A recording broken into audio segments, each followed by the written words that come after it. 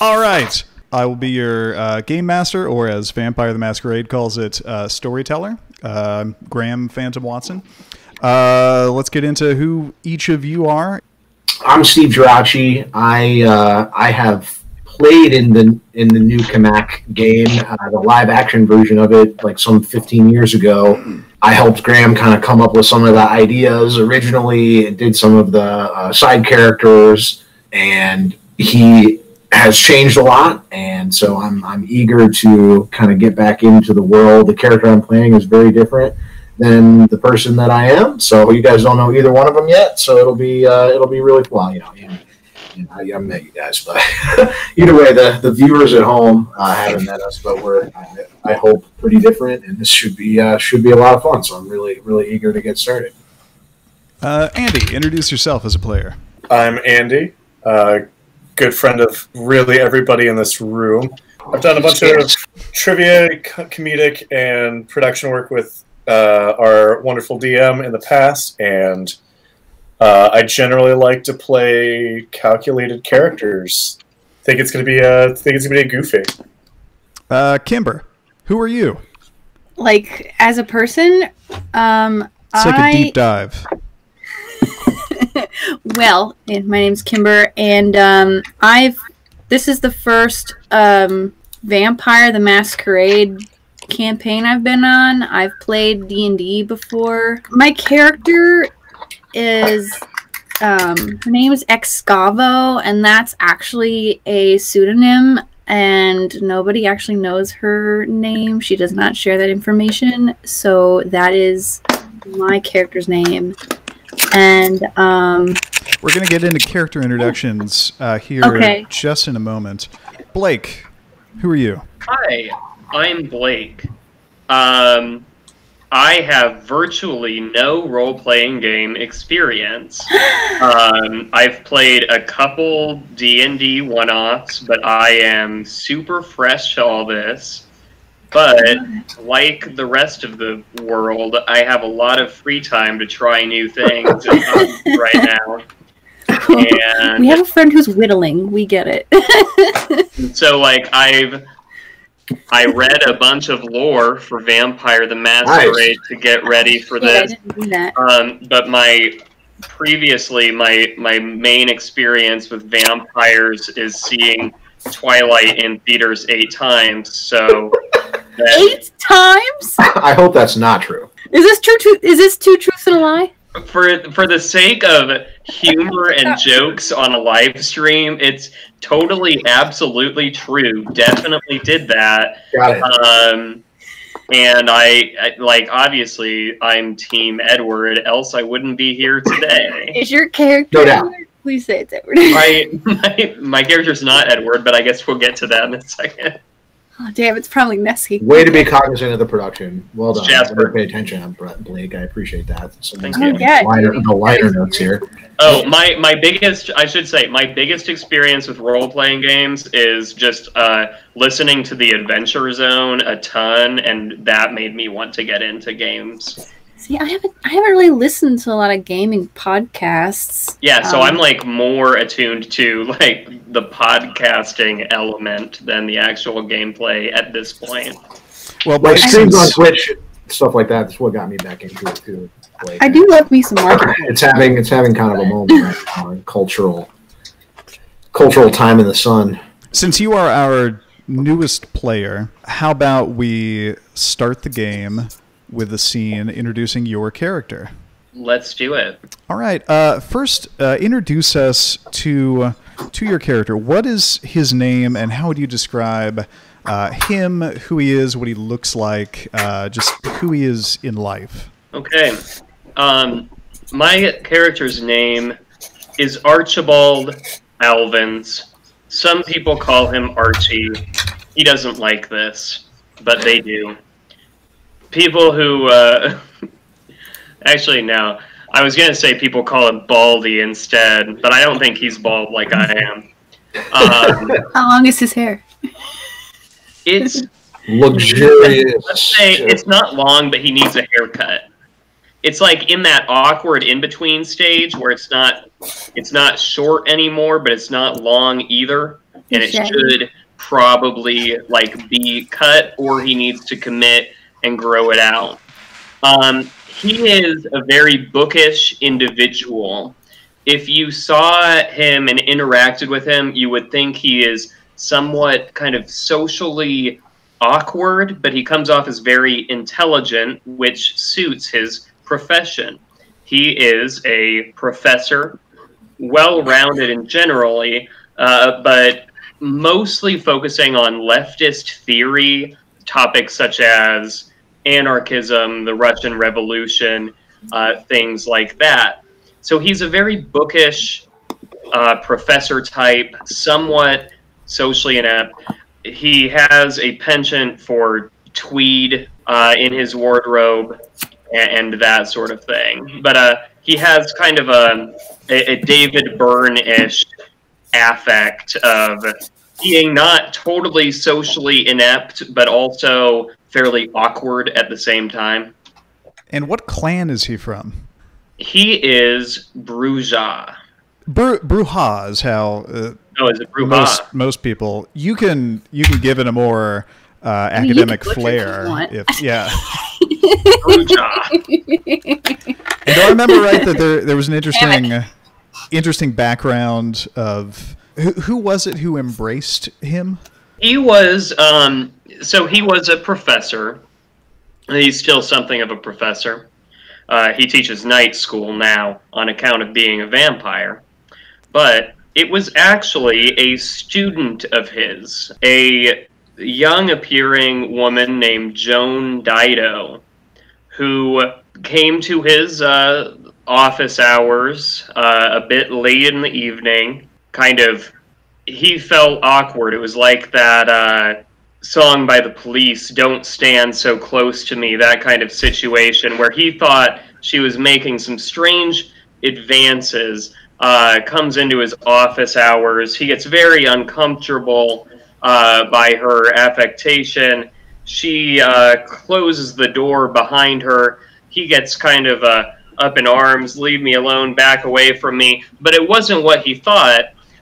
Instead, it was turning him into a vampire, because her being Brujah, famously a clan aligned with anarchism, thought that he, as a professor of leftist theory, might make a good addition to the clan.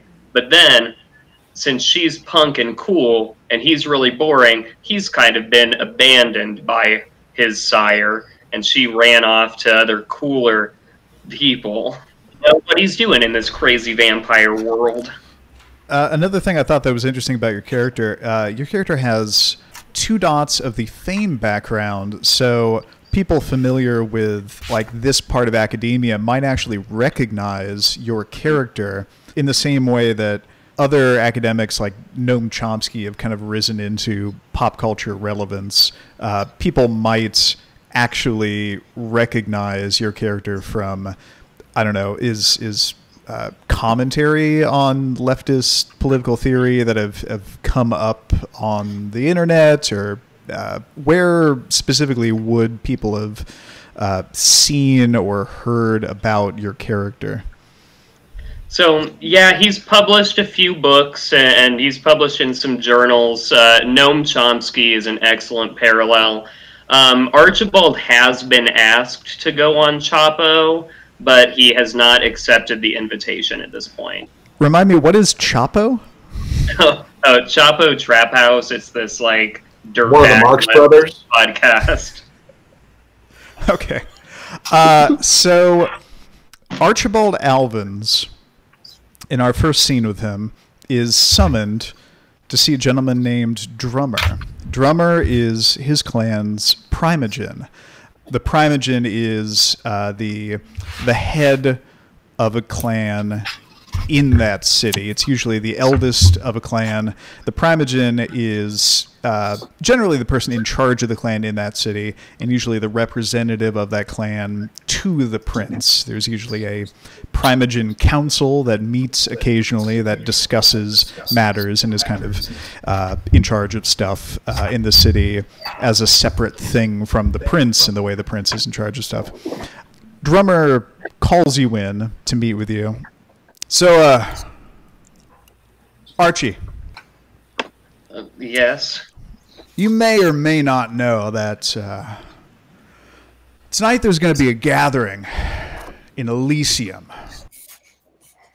Now I know you're like the smartest guy in the fucking city or whatever, but you're kind of new here, and maybe you don't know everything. So I'm going to explain to you exactly what that means. All of the other kindred in the city are all going to put on nice suits and dresses, and they're going to go to a fancy mansion and prance around and talk business, and they're going to gossip. They're going to be served by their ghouls and guarded by security, and everyone's on their best behavior because they know that if they start a fight or if anyone uses any vampire powers on Elysium grounds, they're dead. Even kindred that aren't the Camarilla get to come to Elysium because almost everybody's guaranteed protection. So you might see all sorts of people there. It's the one neutral territory in the city where you don't have to worry that fangs and claws are going to come out at any second. Oh, well, thank goodness. That sounds good. I wouldn't want to get roughed up or anything. Am I going to the Elysium? Well, see, you know who's not welcome at our city's Elysium? Who? The entire Brujah clan. Yeah, you've been out of the loop. Yeah, us, the entire clan. I'm the primogen, the clan's representative. I'm not even allowed at the city gathering, just because of a fucking misunderstanding that happened years ago, where no one really even got hurt, and because of prejudice against our clan and stereotypes about us not being able to control ourselves. Now, well, that doesn't seem fair or equitable at all. Yeah. What happened? Why are they so upset about it? It was long ago. You weren't there. I was barely involved, and I can control myself just fine. Can you control yourself, Archie? Oh, well, I would think so, yes. I'm fine. You seem like someone who can control yourself. Yes. Anyway, yeah. So our whole clan got ourselves banned from Elysium. All of us. But that brings me to the reason why I've called you here. Drummer holds up an opened envelope and a folded piece of paper. I have here an invitation from the prince for you to attend tonight's gathering. So I have to represent the whole clan. I don't know what you have to do. I've been racking my goddamn brain for the last hour trying to figure out what business you might have at Elysium tonight, and I've been drawing a blank. So I'm hoping you can clear things up for me, Professor. What the fuck is this invitation about? I take the invitation and read it. It says, Archibald Alvins is cordially invited to meet with the prince at Elysium tonight. And that's all it says. Well, I don't know why they want to see me. I assume they know that I'm in our clan. Do you think I should go? What should I do? You can't refuse an invitation from the prince. I mean, you could do it, but I don't think that would really improve relations with our clan. So I have to party. Well, okay, if you say so. Well, you know, you're not like the rest of us. The rest of your Brujah brothers and sisters. You don't really run with the pack. And well, what do you mean? I think there's a bunch of ways that that's true. And I've always had this feeling that you don't have much of a problem with us getting kicked out of Elysium. I know you've heard us talking about how we can't let this insult happen.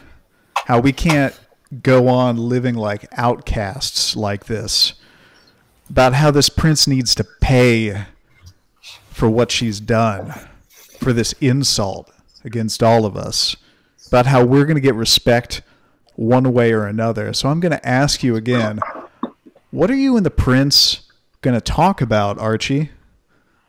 Well, I'm going to make a very good display, and I'm going to show everyone there that the Brujah should be welcome, that we're perfectly respectable.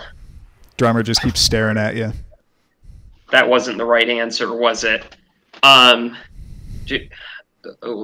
no. What are you going to talk to the prince about?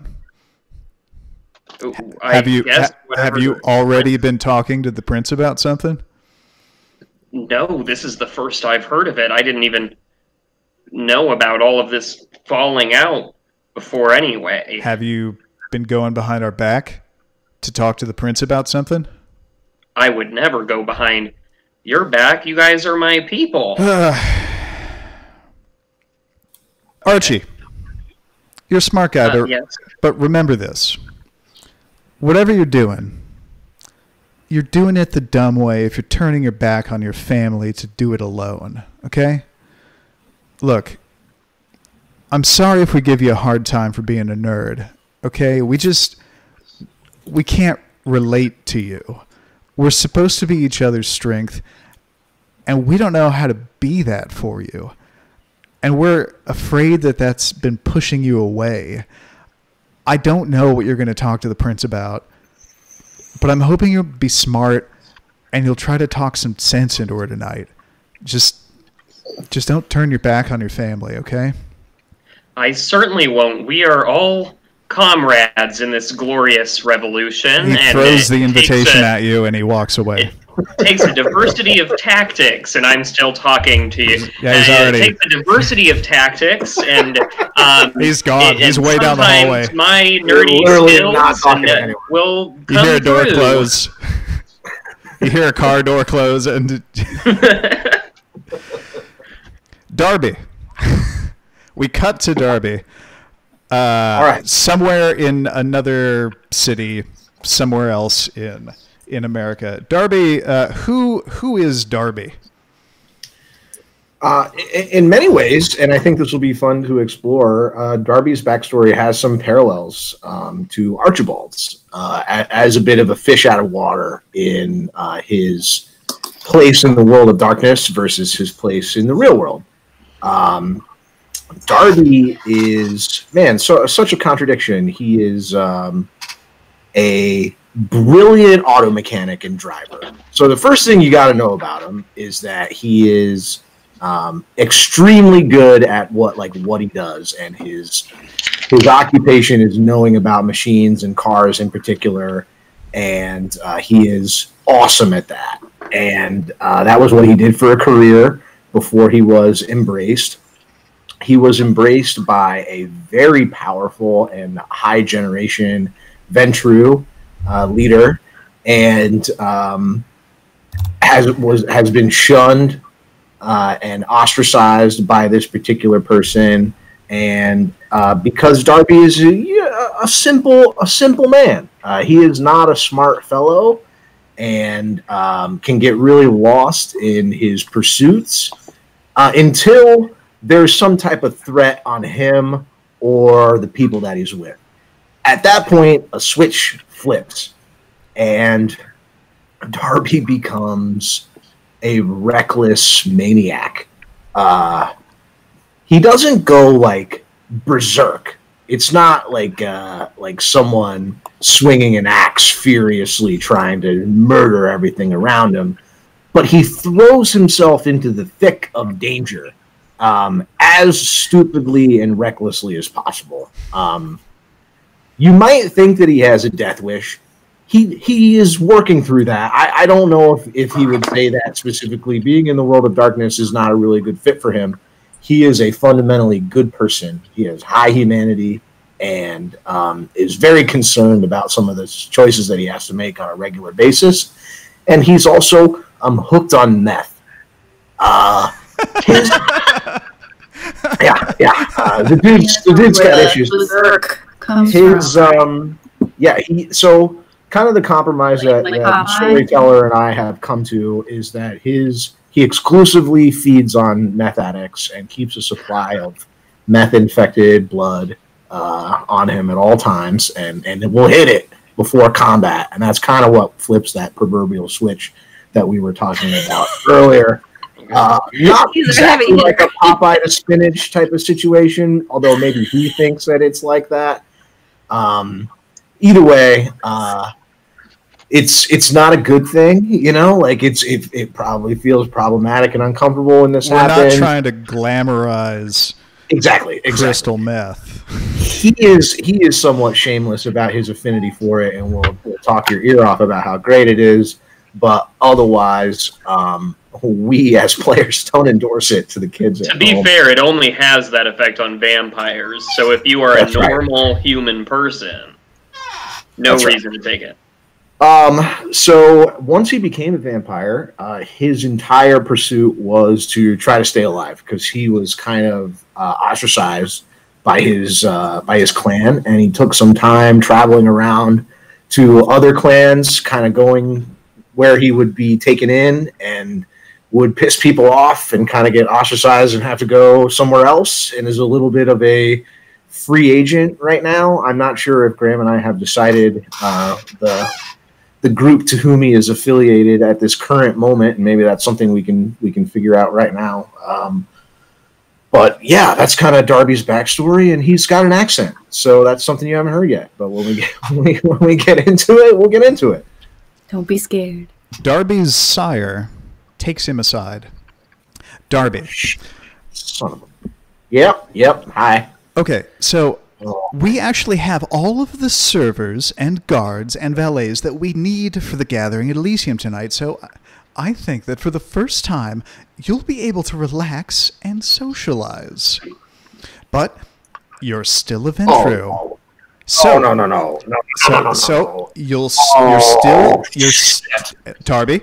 Are you sure there's not something else I could maybe I could clean, whatever? Darby, you should take this opportunity to relax and socialize. Get out there and start to be a civilian for once. But again, you are expected to wear a nice suit and tie because you're still a Ventrue. No. So wait a minute. Honestly, I don't have anything like that, and so I don't think you can wear. You can wear the same. What we give you to wear when you are. Man, you're gonna give me something. Yes. Can I pick it out of a big room like the Matrix or something? You have like a hallway full of. We can give you options, but it needs to be something that looks nice, so everyone knows what clan is still in charge. You are a Ventrue, and you still represent us, and we want everyone to know that we are the best. We can compose ourselves. We don't want you looking sloppy. You can look that way. In your own haven, you can be comfortable. We're fine with that. You're not going to steal my sound, man. Whatever dumb outfit you need me to wear, I'm not going to enjoy it. But you're the boss. We assume that in time you will feel comfortable in formal wear, and we will have it tailored. Hey, I'm going to wear your monkey suit tonight. Sounds like I can't get out of that. Darby, let's not get too far ahead of ourselves on well, I'm going to be a fancy suit wearing guy sometimes. That doesn't sound like me. The pleasure of a bespoke suit is one that you must really indulge in. That I don't know what that word means, but it sounds painful. Like I don't want a bespokey suit like hurting me. Like has it been washed too many times? Like I don't know. Like no, thank you. All right. Like I didn't sign up for any of this. Don't we like stop moving if we get poked? Like see, I don't think that. See, you told me I was listening. That's on me for using words above here. That's on me. I'm sorry. You do have an assignment though tonight. That helps ground you. I know this. Yes. You need assignments. They help focus you. So tell me what to do. Give me a checklist. even though you're not working tonight, you're socializing. You still have an assignment. I have an assignment. So I'm kind of working still. So I am like I have a job to do. So I like this. I like this a lot. You have a goal. Okay. Okay. So you're socializing. I want you to take this opportunity to network and to meet some people outside of the Ventrue clan, and to please try not to embarrass yourself. This is your special mission, and it has to do with boons. Do you know what boons are? I remember Boone's Farm, but I know I can't drink it anymore because if I do, I spit it out. It like doesn't taste good like it used to. You can still drink your Boone's Farm terrible alcohol. So that's what you want to talk about? It was Boone's Farm? You have to mix your Boone's Farm with blood, with human blood or with your own blood if you want to be like Bloody Mary, crass. Most of the guy in the morning and Boone's Farm exclusive at night. That's my thing. No. Boone's are favors. Let me explain. Like I want. Yeah, okay. Let me explain. Okay. Boons are like favors that we use as currency instead of money. If you offer someone a boon, then at any point in the future, they will be able to call on you to fulfill that boon in any way that they wish. Now, will you scratch my back, I'll scratch yours situation. Yes. Yeah, buddy. Now, there are 4 kinds of boons. I'm going to tell this to you. I'm also going to write this down and put a piece of paper in your pocket because I don't trust you to remember it. This guy gets it. I'm going to tell you though. Yep. Just to try to, hopefully it sticks. There are 4 kinds of boons: trivial, minor, major, life. Ooh, you went real quick there. Trivial boons are small favors, like helping someone find blood when they're hungry. Minor boons are larger favors that require you to go out of your way, and they have small downsides and risks, like hiding a fugitive from law enforcement. Where would you put like a handy? Is that like a major? Is that like is that? You know what? We'll cover that later. I feel like putting things in the right box. Like it's going to be a tricky balance if you haven't done it before. Major boons are big favors that take a lot of risk or effort, like framing an important person for a major crime. And life boons are the biggest favors of all, and can encompass literally anything, including being honor-bound to die for the other person. Usually, someone keeps official records, like the city harpy or the city chancellor, of when someone bestows a boon upon someone else and when a boon is paid off. And one of the most egregious crimes that one can commit in Camarilla society is to be called upon to fulfill a boon and to refuse. And such oath breakers tend to be punished quite severely. I would like for you to find an opportunity to speak to the prince and to ask a small favor of her so that you would then owe her a boon. Now, do you know why? Darby was holding something the whole time and like wasn't really listening. I was listening, but I'm not rude. Darby, very rude, very distracted, looks up and realizes that he wasn't paying enough attention, nods, pretending like he was listening. Yep, go on. This is so that the prince will know you and will have a record of having a boon with you and will have a vested interest in keeping you around. Also, when the prince needs something done, she will seek you out, meaning she will have another encounter with you in the future. Every time she sees your face and you're behaving yourself and acting competently, this is good for your future. So, ask a favor of the prince, anything at all, and make sure that you owe her a boon. This could be a trivial boon, a minor boon, a major boon, anything at all. Just find her and ask her for something and then owe her something. That's your mission. Do you understand? Darby? Yeah. I think I got it. Mostly find the prince, do a thing, get the prince to owe you a thing. I think I got it. No. Ask the prince for a favor. Okay. Any favor, something that would help you or would help the clan. Ask the prince for a favor, like a handy. Yeah. I'm not sure what that is, but yeah, ask the prince for a handy. Got it. Noted and confirmed, boss man. I got this for the clan. All right, we cut now to Augustin. Andy, would you introduce Augustin? Augustin is a member of the House Tremere, and in life he was an obsessive scientist in the field of botany and found more interest in the life of plants than he did in people. When he was gifted with unlife, it honestly afforded him more time to devote towards that, and lucky for him, he wound up being sired into the Tremere clan and only furthered his abilities to manipulate, shape, grow plants. He has since developed a method of water irrigation and nutrient distribution that has kind of revolutionized plant growth, and with those patents and his ability to ever sink deeper into the corporate shadows, he has not only been able to keep himself well lined with finances and away from humanity, but predominantly anonymous and keeping his fame and public figure quite low. You're taking a car through the pouring rain to a gathering at Elysium with your regent. The regent is a rank in the Tremere who's the head of the chantry. Chantry is kind of the Tremere frat house. It's the building in a city where generally all the Tremere live and study together. You're making small talk with your regent. Your regent says to you, "I have to tell you, Augustin. Is it Augustin or is it Augustin? I hate saying people's names wrong." Augustin. Augustin? It's with the emphasis on the gust. If that's what helps you. Just blowing out hot air. I'm gonna remember. It's like Augustin, like a gust of wind. Augustin.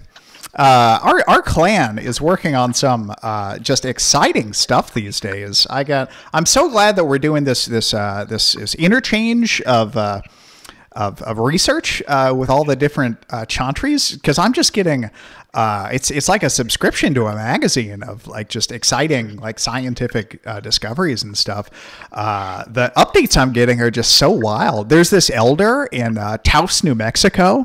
He's mastered movement of the mind, and he's got this new apprentice of his who's focusing on ritual magic.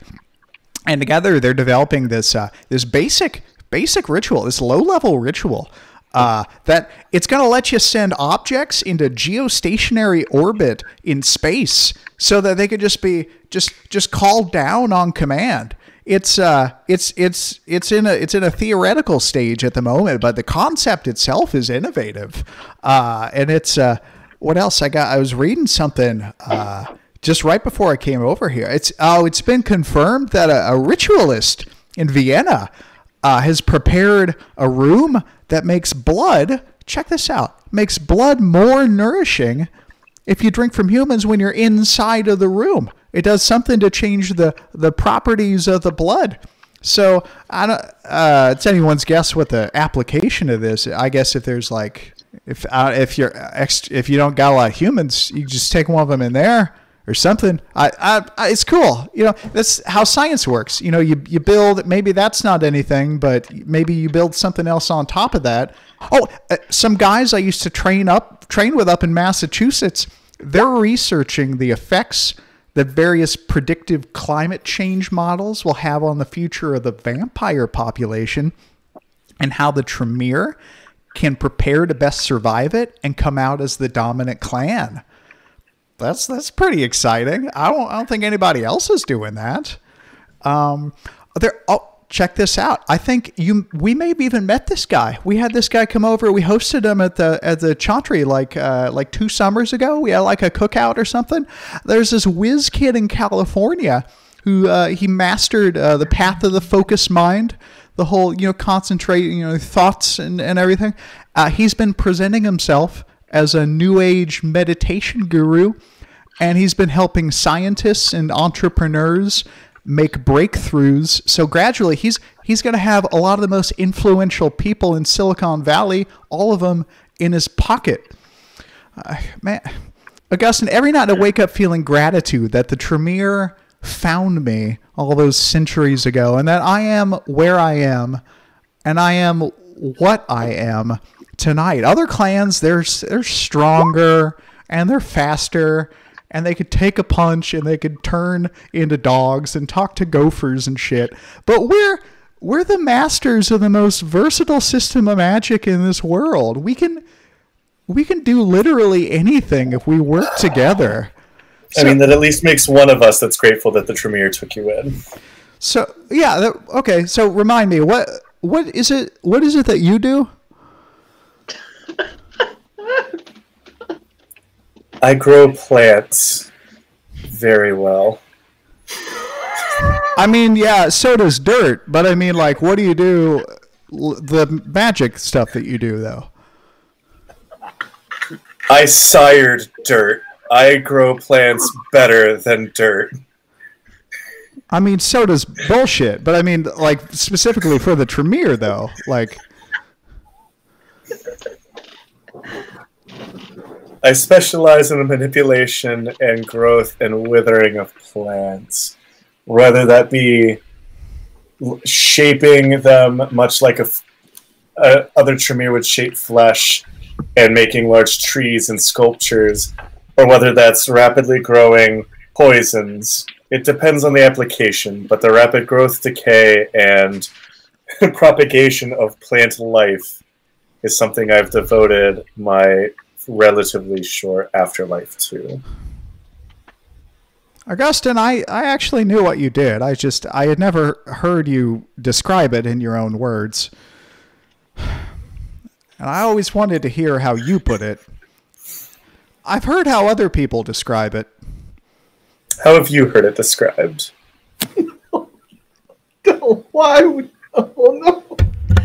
No, please, go on.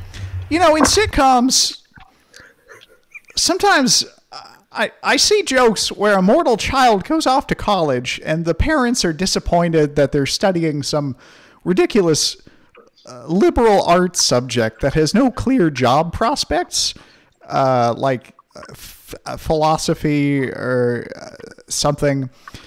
The way that most of us regard your green path studies is like our child went off to college to get a doctorate in feminist unicycling theory that we paid for. Well, I would be remiss not to acknowledge that you have literally paid for quite a lot, and you have our thanks for bankrolling the recent chantry renovations. I don't recall how many hundreds of millions of dollars you're worth, but I do remember that your income does come from something ridiculous. You trademarked some sort of fidget spinners for plant pollination or something? What was it? I pull out the sheath, holstering my Splinter Servant, and show it to him without breaking the seal. I'll remind you that despite my misery, I'm not trapped in here with you. You're trapped in here with me. Upon my command, this thing will serve one purpose and make it to a rather morbid end before expiring. You're threatening this guy? I'd remind you that you owe respect, and I'd rather not trifle with your trivialities. Your humor goes right, a long way in us appreciating keeping you around. Regardless, the money that you've shared with the clan for much needed building upkeep is appreciated, and I'll have to say played a part in you being promoted from first to second degree apprentice. I don't think that you could ever be promoted up the pyramid based on your aptitude as a sorcerer, but I dare say that you might have a promising future in bribery. I'm joking, but also I'm not. Your money is valuable to us. Augustine, speaking of advancement, You may have heard the rumors that I'm being eyed for a promotion from my current position of regent of our chantry to the lord of all chantries in the Great Lakes area. Now, if that happens, I will be relocating. Your sire, Mazengulf, won't have me as his superior, and we won't be able to have these chats anymore. The distance between us will be too great in more ways than one. I'm afraid you don't know the double-edged sword of advancement. You've barely advanced in the years that you've been with us. You've mastered a thaumaturgical path, but you're still only a second-degree apprentice. Your sire has also, despite his talents, eluded promotion to a higher rank.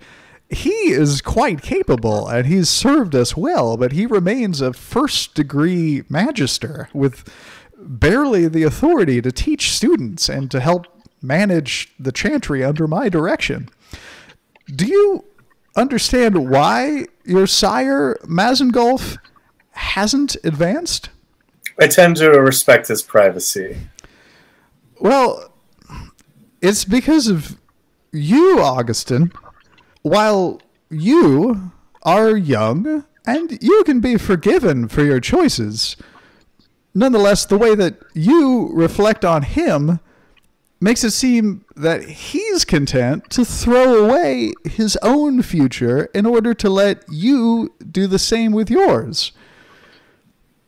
When I was promoted to regent, it was because I had demonstrated that I could turn any apprentice assigned to me into an indispensable asset to us and to the Camarilla.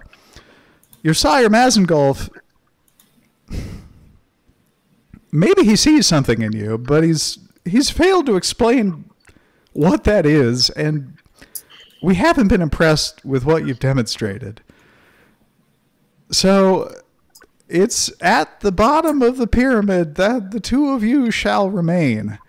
But we need reliable, loyal people to serve us in mundane capacities so that the truly extraordinary sorcerers can shine, and so that our clan as a whole can shine.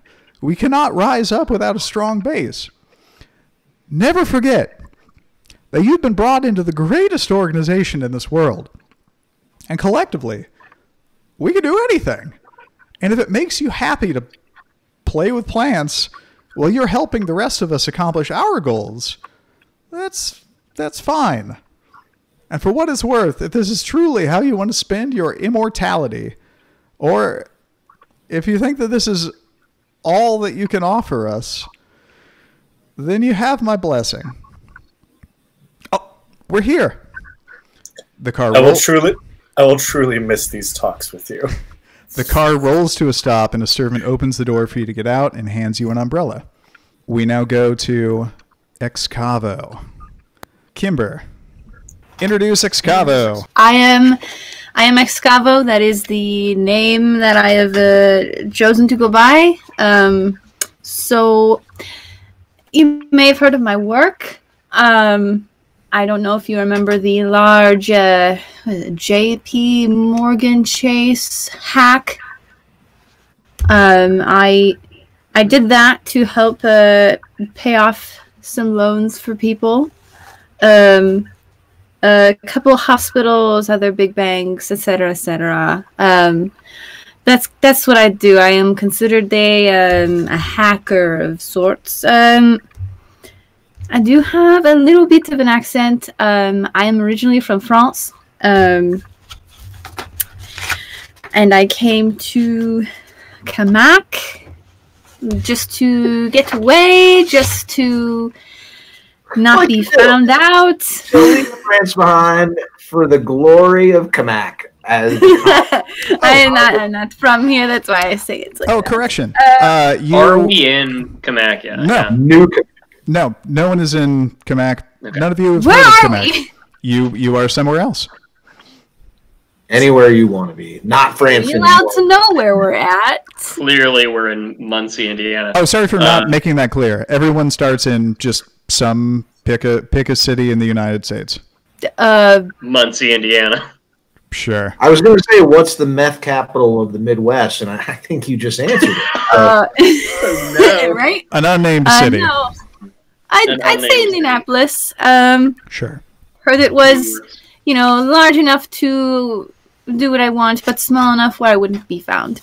So, yeah, Indianapolis, sure, why not? I get pretty anxious in social situations, so I don't really like working with people. I get very impatient when other people are holding me back from doing what I want and what I think is best. So that just saying that now. Excava had previously arranged to drive her sire to a gathering that was taking place at Elysium. You pull up and park outside of her house and knock on the door. A servant of hers, a servant of your sire's, answers and lets you in, saying that your sire went into her psychomantium earlier that night and closed the door and hasn't been seen since. A psychomantium is a small, dimly lit room with a single chair and a large mirror angled upward so that it only reflects the darkness above. Occultists traditionally use these rooms to communicate with spirits of the dead, but may also use them for any purpose that requires isolation and concentration, such as receiving visions of the future, scrying on distant locations, projecting their consciousness, or simple meditation. Your sire's psychomantium is located in the converted walk-in closet of her upstairs bedroom. Okay, I guess I go. I'm trying to get to the party. Let's go. Knock, knock, knock. You enter the house, you walk upstairs, you go into your sire's bedroom, you find in the bedroom the converted walk-in closet door closed. Inside is the psychomantium, and the closet door is closed. Is it locked? You try the knob. It is locked. Okay. You knock, and there's no immediate response. Okay. I look around for a key in the bedroom. There doesn't appear to be any key immediately, like on any visible surface. I have a bobby pin in my hair. What do you do with it? I try and fuck with the lock to open it. As you start fucking with the lock, you hear movement inside the closet, inside the psychomantium. You hear someone shifting around on the floor and the sound of broken glass moving around. Hey, are you okay in there? I'm trying to get in! I'm fucking with the lock. You hear moaning and the sound of a chair being bumped up against a wall and what sounds like someone thumping against the door on the inside. Do I know their name? What is your sire's name? He told me not to come up with one. I don't know. Your sire's name is Jennifer. That's pretty easy. Okay. Jennifer the Sire. Jen, let me in! Hey, you! Get back over here! Come help me! You hear the sound of a weak hand tracing its way up the door and then turning the knob and then opening the door for you. When the door opens, you see a broken mirror. You see blood everywhere. You see shards of the broken mirror all over the floor. You see blood traced out in patterns on the wall. And you see on her right fist is bloody, like she's been punching. I check for a pulse. She does not have one. I shake her shoulders. Like, she's like, why are you doing this? What is going on in here? What's happening? We've got to go. Listen, I can't go with you. What? Why not? What is happening? Are you okay? I'm going to be okay. I had I had to do it. I had to. It was gonna. Do what? I had to hit it because it was gonna. It's so hard to. The four. Who? She holds up her fist. Look. You see, and she Yeah, points. it's bloody. What's wrong? I hit it. I hit. Why? I hit it. You slow down, okay? No. Okay. Mirror. Okay? Mirror. Look, 4. See? But why? Because I had to hit it when it was coming. 4 hit. It. What is it? Look, hit, and she finds the biggest piece of mirror and she puts it on the ground, and she presses her hand against it. And she says, "See, you see," and she points at the mirror, and she says, "See, look at the mirror. It's in there. It's What is in there?" And she points at her own fist. She says, "See, it's here. See, it's there. See." I had to stop it. It was coming through. You see, the 4 are in there. The 4 are here. I had to meet it. I had to meet it in the middle, and I had to do it right when I did, or else it was going to come through. I had to do it. It. What it?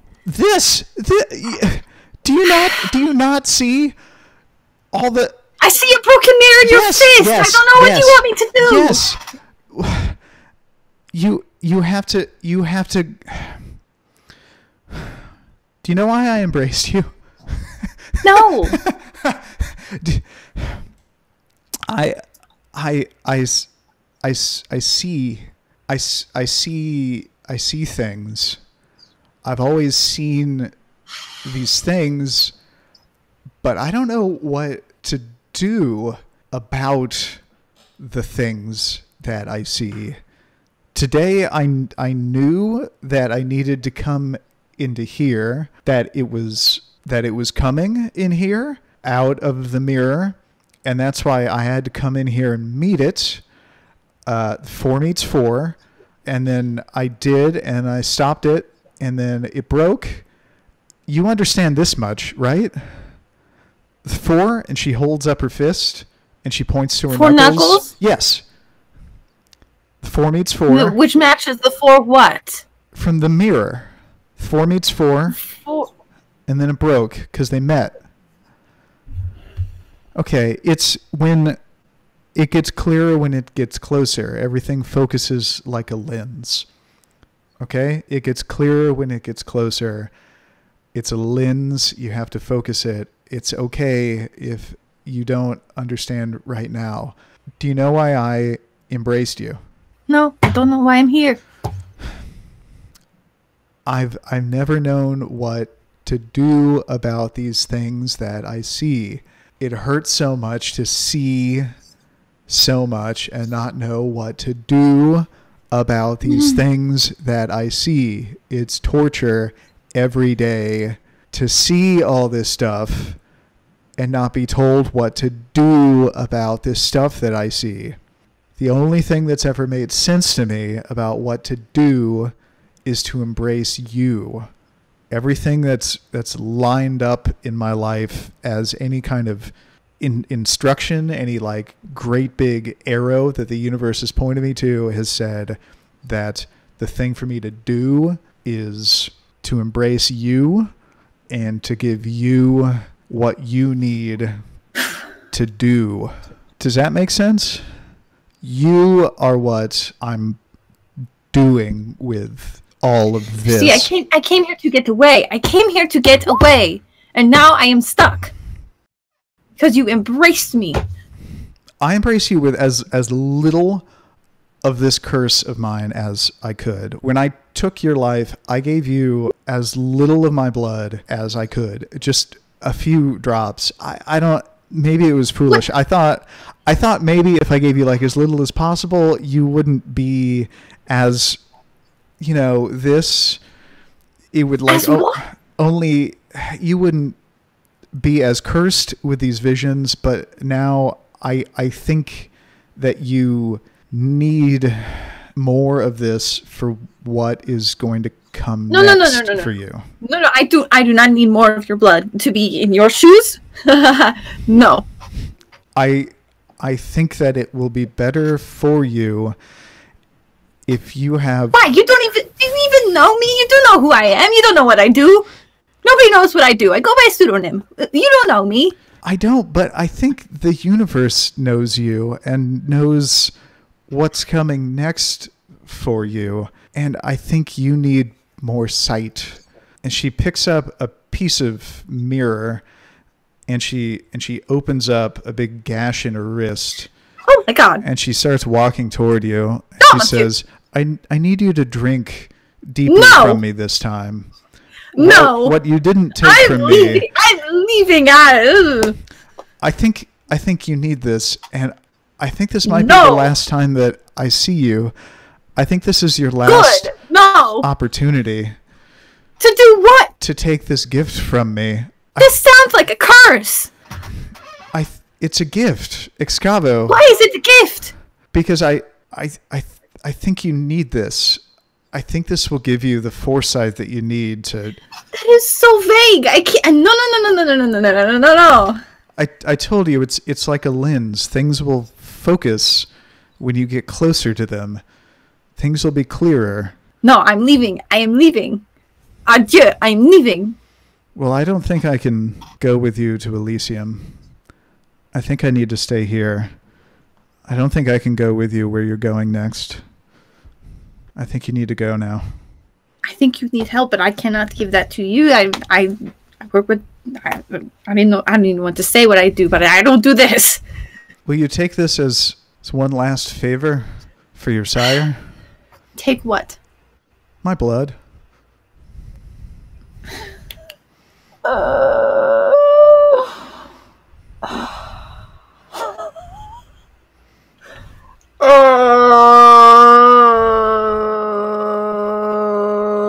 Okay. She holds out her wrist. So you drink your sire's blood. I do. All right, you feel a rush of euphoria that happens whenever you drink any blood, just the normal feeling. Whenever you drink kindred blood, vampire blood, it feels especially potent. You feel an extra rush of euphoria. It's especially rapturous. That's what you feel. You don't feel anything especially different. Nothing special from it being your sire's blood. Nothing special from it being Malkavian blood. Your sire pulls away from you and kind of weakly kind of shuffles her way back into her destroyed psychomantium and takes her chair, props it back up, and slumps over into it. She says, "All right, go to Elysium. 4 must meet 4. It must break. Good luck."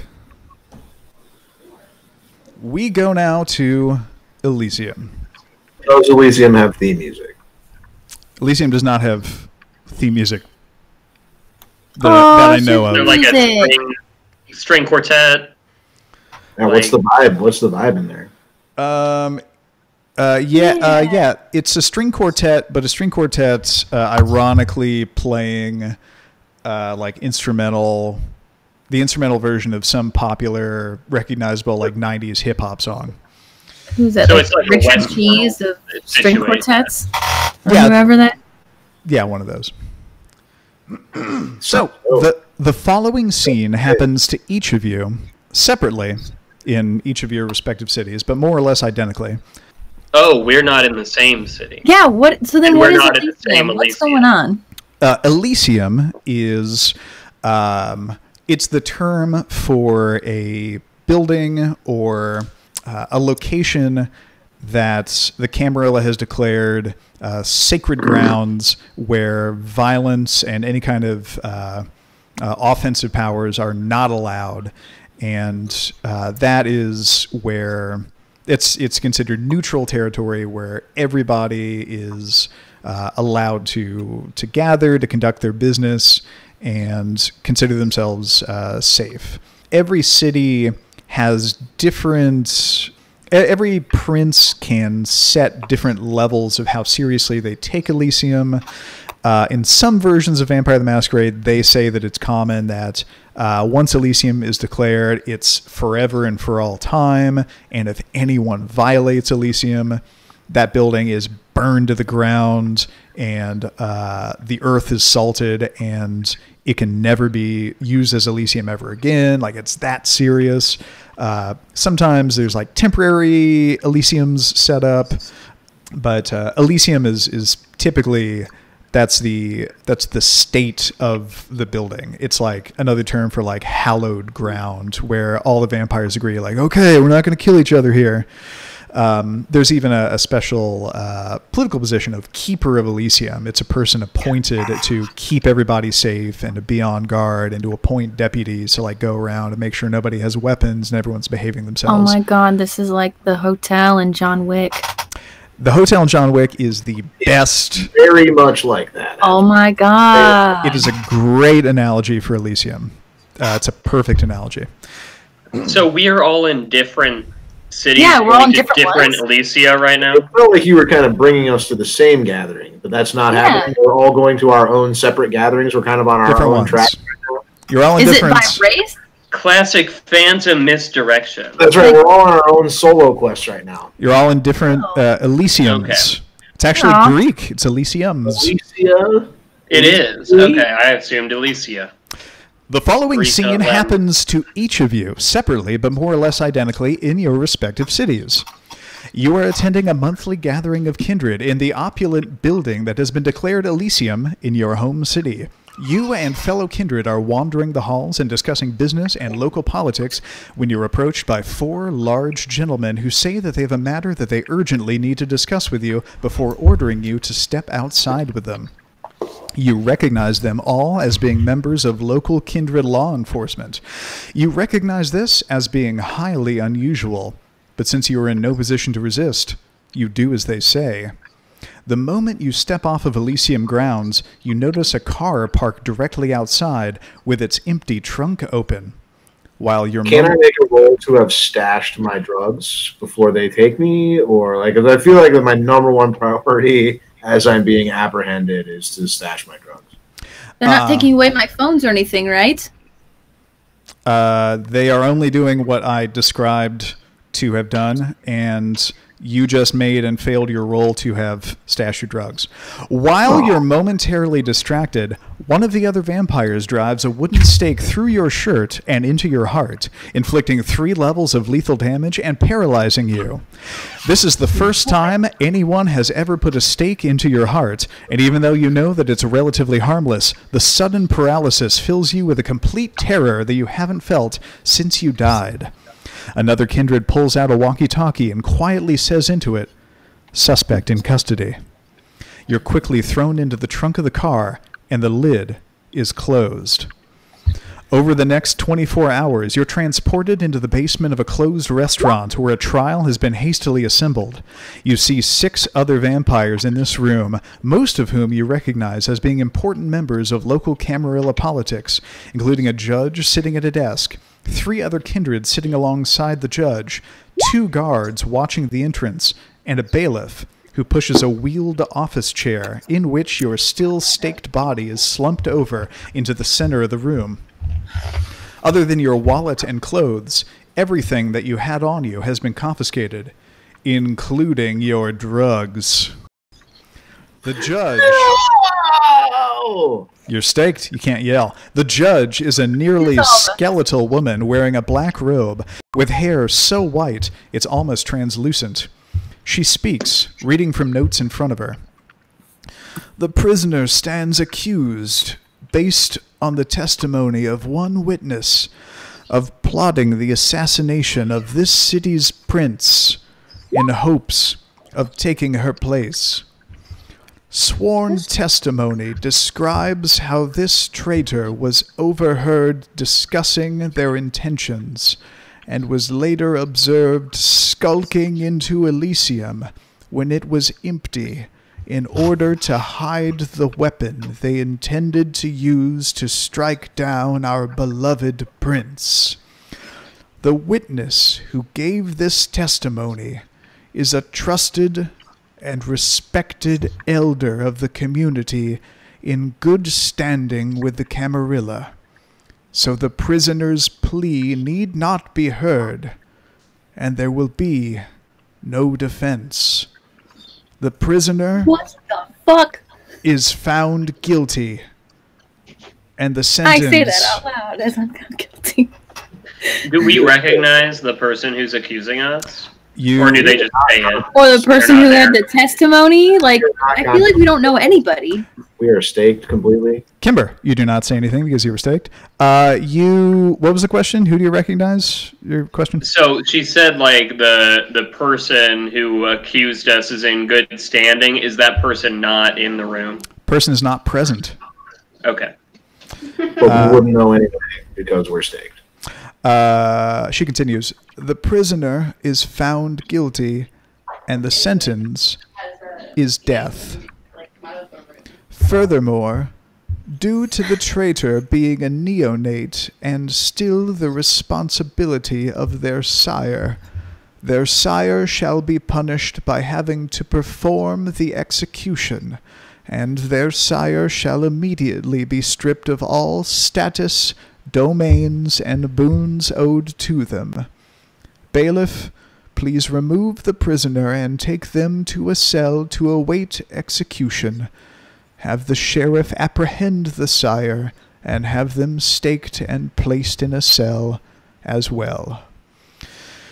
As the bailiff begins wheeling you out of the room, a vampire whom you don't recognize, who's seated near the judge, touches the judge lightly on the shoulder and whispers something into her ear. The judge raises a hand toward the bailiff and he freezes in place. Does anyone happen to have heightened senses? Not me. Would that be a merit? First level of Auspex. I have Auspex 1. Oh, shit. Give me a perception plus investigation roll. This is one of the few things that you can do while staked. I think I did that right. Did I do it right? Yeah. I see a 34. success. Yeah. You overhear the stranger saying to the judge, Madam, as I've said before, I am here on behalf of Archon Glass. He's been following this case closely, and while he agrees with your judgment, he has a different punishment in mind for this individual. We have a car ready in the parking lot for this prisoner transport now. You see the judge taken aback. Glass wants to save this traitor from execution? The stranger replies, Not exactly. You're welcome to speak to Mr. Glass personally if you wish to discuss the change to this prisoner's sentence. The stranger pulls out his cell phone and starts pulling up his contacts, but the judge interrupts. No. There will be no need to contact the Archon. You may have the prisoner. Please tell your master that he has my full respect and cooperation. The stranger puts the phone away and says, Well, thank you. The judge motions for the bailiff to come closer to her. Please take the prisoner with this gentleman and load them into a car waiting outside. You're now hoisted over the bailiff's shoulder and loaded into the back of an SUV. A nearby vampire who looks like a security guard starts the vehicle and drives you for hours through the night. As sunrise approaches, he pulls the SUV into a garage attached to a house in a suburban neighborhood and exits the vehicle, leaving you to sleep alone in the back, still staked. At nightfall, you wake with the sound of the SUV's ignition and are driven by the guard for several more hours. After countless miles of farmland, a dark forest rises up and envelops the road. The asphalt's winding path carves through the pitch-black woods and eventually reveals a mid-sized city. Past a desolate industrial area in the outskirts, past a sleepy retail area, the SUV slows down as it enters a neighborhood buzzing with the sounds of an active nightlife. After a couple blocks of bars overflowing with stumbling locals, your guard pulls the vehicle into a parking lot behind a 2-story nightclub thumping with music and flashing lights through its windows. He parks. With the engine off, he climbs into the back seat and puts the barrel of a large handgun against your eye socket. He says, "This is your last chance. Don't fuck it up." then abruptly yanks out the stake, restoring your ability to move. He pauses momentarily to see if you're going to fight him. Then after you give no resistance, he grabs you roughly by the collar and escorts you out of the SUV and up to the entrance of an establishment with the name Club Wonderland, spelled in bright red neon letters. With his gun tucked into the back of his pants, the two of you approach the entrance of the club. A dozen well-dressed bar hoppers are waiting in line to have their IDs checked by a doorman and scanned with a handheld metal detector. A pair of tattooed roller derby women in fishnets, helmets, and knee and elbow pads are skating through the line and passing out handbills for an upcoming derby match. At the front of the line, your guard leans in and says something to the doorman that you can't hear. The doorman nods and motions the two of you in. Once inside, you see a large nightclub with a stage at the far end with a DJ operating complicated-looking equipment on it. A few dozen people are mingling on a dance floor, and a dozen more are idly chatting near a bar along the wall to the right. Curiously, you notice a large, illuminated, vertical, transparent tube at each corner of the dance floor, wide enough for a person to fit inside of, like the kind Augustus Gloop got stuck in Charlie and the Chocolate Factory. These tubes reach up to the U-shaped second floor of the nightclub and seem to extend down underneath the dance floor, where there's presumably a basement. You also notice Alice in Wonderland-themed decorations everywhere, such as Cheshire Cat housings for security cameras, and a large sculpture of the hookah-smoking caterpillar that intermittently produces real puffs of water vapor under multicolored light. But also you see some out-of-place decorations, like several life-size metal sculptures of hippos in various poses, and a metal sculpture of a shirtless Steve Buscemi that someone has wrapped a towel around the waist of. Your brief survey of the club is interrupted by a chubby middle-aged man stumbling toward you, looking a little out of place, wearing sandals and a suit jacket over a t-shirt and dirty slacks. He raises a plastic-lidded sippy cup to you in greeting and says, "Hey, what's up? I'm Randy. What are you drinking? You're not drinking yet. I'm drinking. I forget what I was drinking. What are you gonna be drinking?" Completely ignoring the drunk, your guard asks a staff member where the conference room is, and the staff member slowly leads you to the back of the nightclub through a sea of dancers, some of whom shoot you curious glances. You go down a hallway alongside the stage in the back, and then down a set of stairs to the basement. Downstairs, you and your guard enter a very curious, oval-shaped conference room. The wall opposite the door has an elaborate display of dozens of melee weapons from various cultures laid out across it, as if lovingly arranged by a museum curator with a fascination with warfare. The other walls have strange paintings on them, and the middle of the table has a bust of a strange creature on it. Your guard motions for you to sit down, and after a few minutes, all four of you are sitting in a row on one side of the table, with your guards standing closely behind you. You appear to be waiting for someone to join you. Do you wish to do or say anything while you are waiting? Would I ask for drugs? Yeah, probably. Hey, anybody holding? Y'all got? I'm just asking. Just thought. No, saying a no, saying a hard no. Just thought I'd say. What's up? See what the situation, what kind of situation your situation was in. Anyway, my bad. Bad read, I guess. Are we handcuffed or anything? Nope, you're just sitting in chairs. Your Wi-Fi is shit. So, where are we? Anybody? This Awkward question, guys. We're here on this Elysium, map. is this how it always is? Well, it might be Elysium, but it's not the Elysium I was at before. So who are you people? I'm Darby. If anybody is William Holden Caulfield, that'd be nice to meet you quite a bit, actually. Oh, you enjoy The Catcher in the Rye, one of my favorites as a boy. Honestly, Well, Archibald, nice to meet you. Glad to meet a fellow distinguished person of literary taste. Yeah, you got it, man. Got it in one. Nice to meet you, buddy. I don't know what you're talking about, but I like it. You seem like a good dude. So, where are you hailing from, man? I'm from Chicago. Area. Oh, you're from Chicago too. Did we all just come from Chicago? well, at least two of us. Fine, I'll be Madison, Wisconsin. In the middle of fucking nowhere. Well, Madison, Wisconsin, great town. Good place to be. That's what I hear. A lovely view from the State House. So we're Hit just you with the phone. just twiddling our thumbs here. Did you guys get mugged? I got mugged. I got accused of killing someone. I didn't know who they were talking about, and I then wouldn't exactly call this guy a friend. yeah, no, this guy's Well, that's a winky dink. I mean, the exact same thing happened to me. I gotta ask though, did they take all your drugs? Because they for sure, seriously, all of them. And they did not give them back at the end of the process. And Well, very concerned. in a sense, they took all of them, but also I had none. So they took all of the none drugs that I had. The door opens, and a man in a long white coat and a wide-brimmed hat with a round top enters the room carrying a briefcase.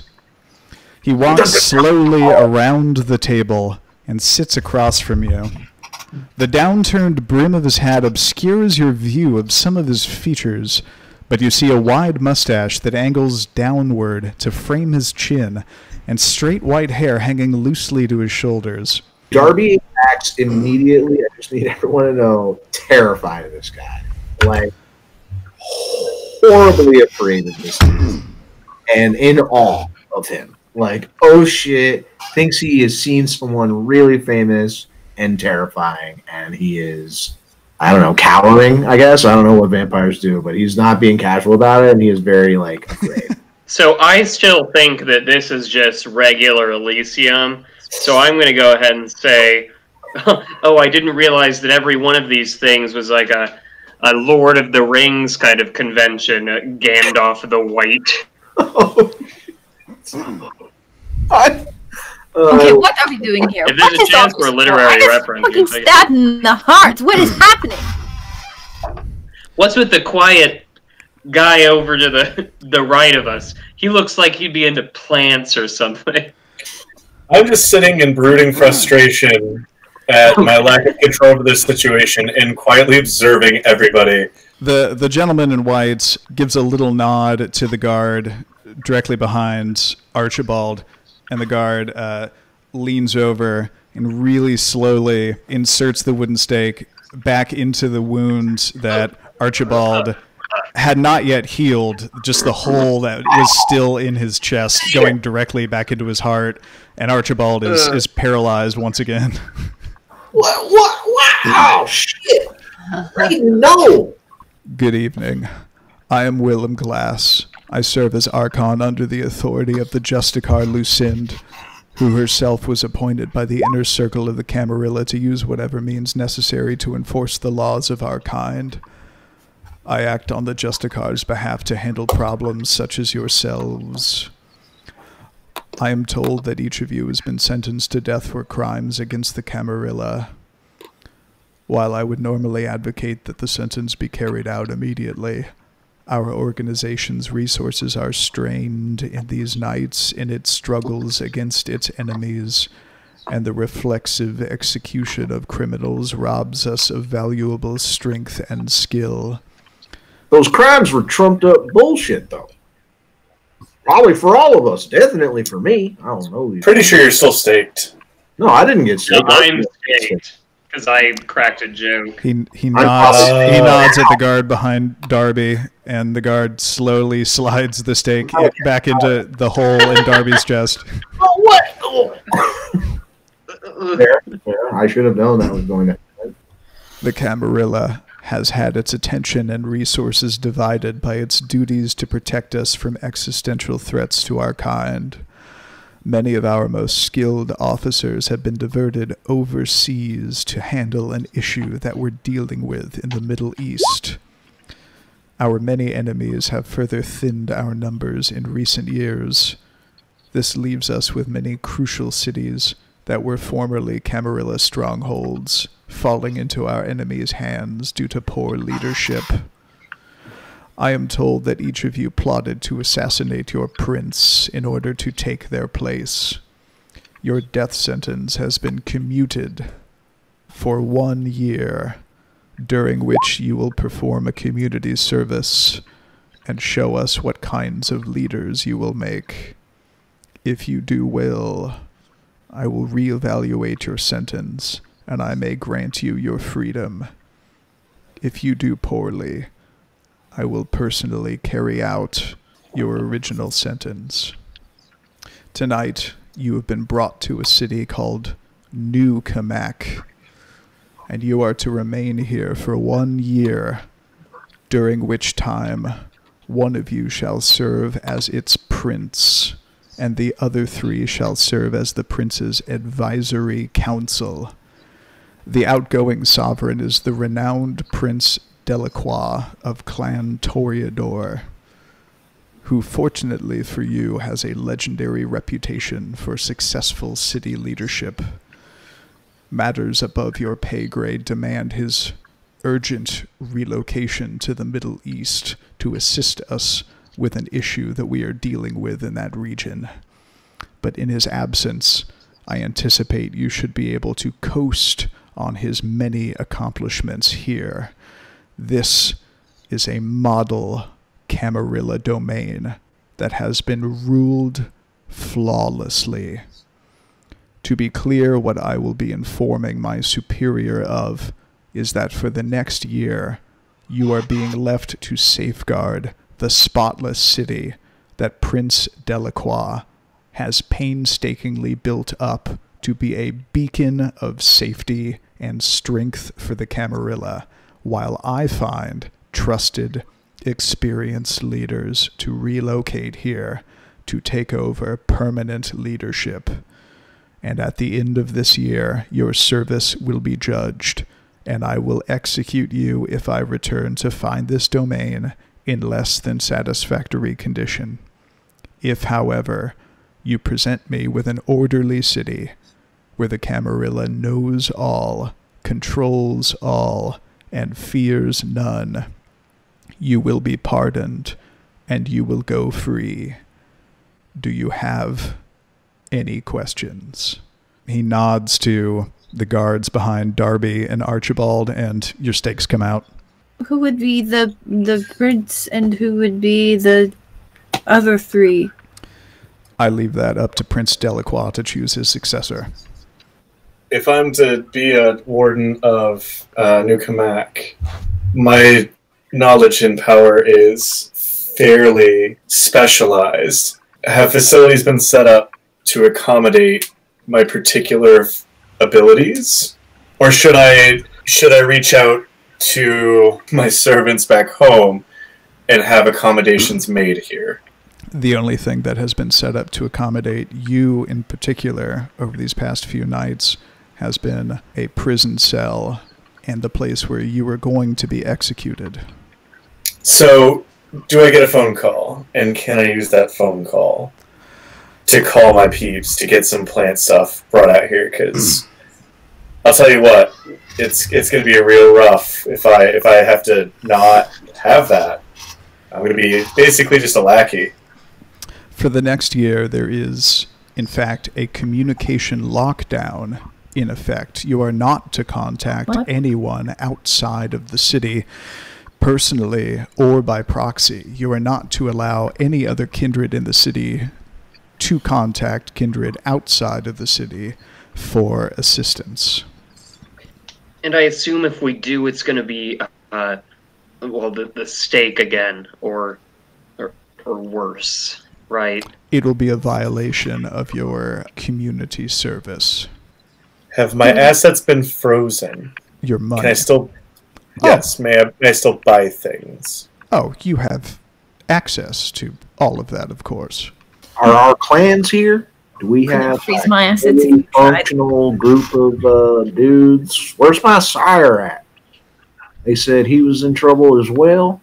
This was my first chance, and it did not go well. I gotta tell you, this is a rough start. I think that all of your sires are fine. The punishment that was going to be extended to them has also been commuted, assuming that you perform well here.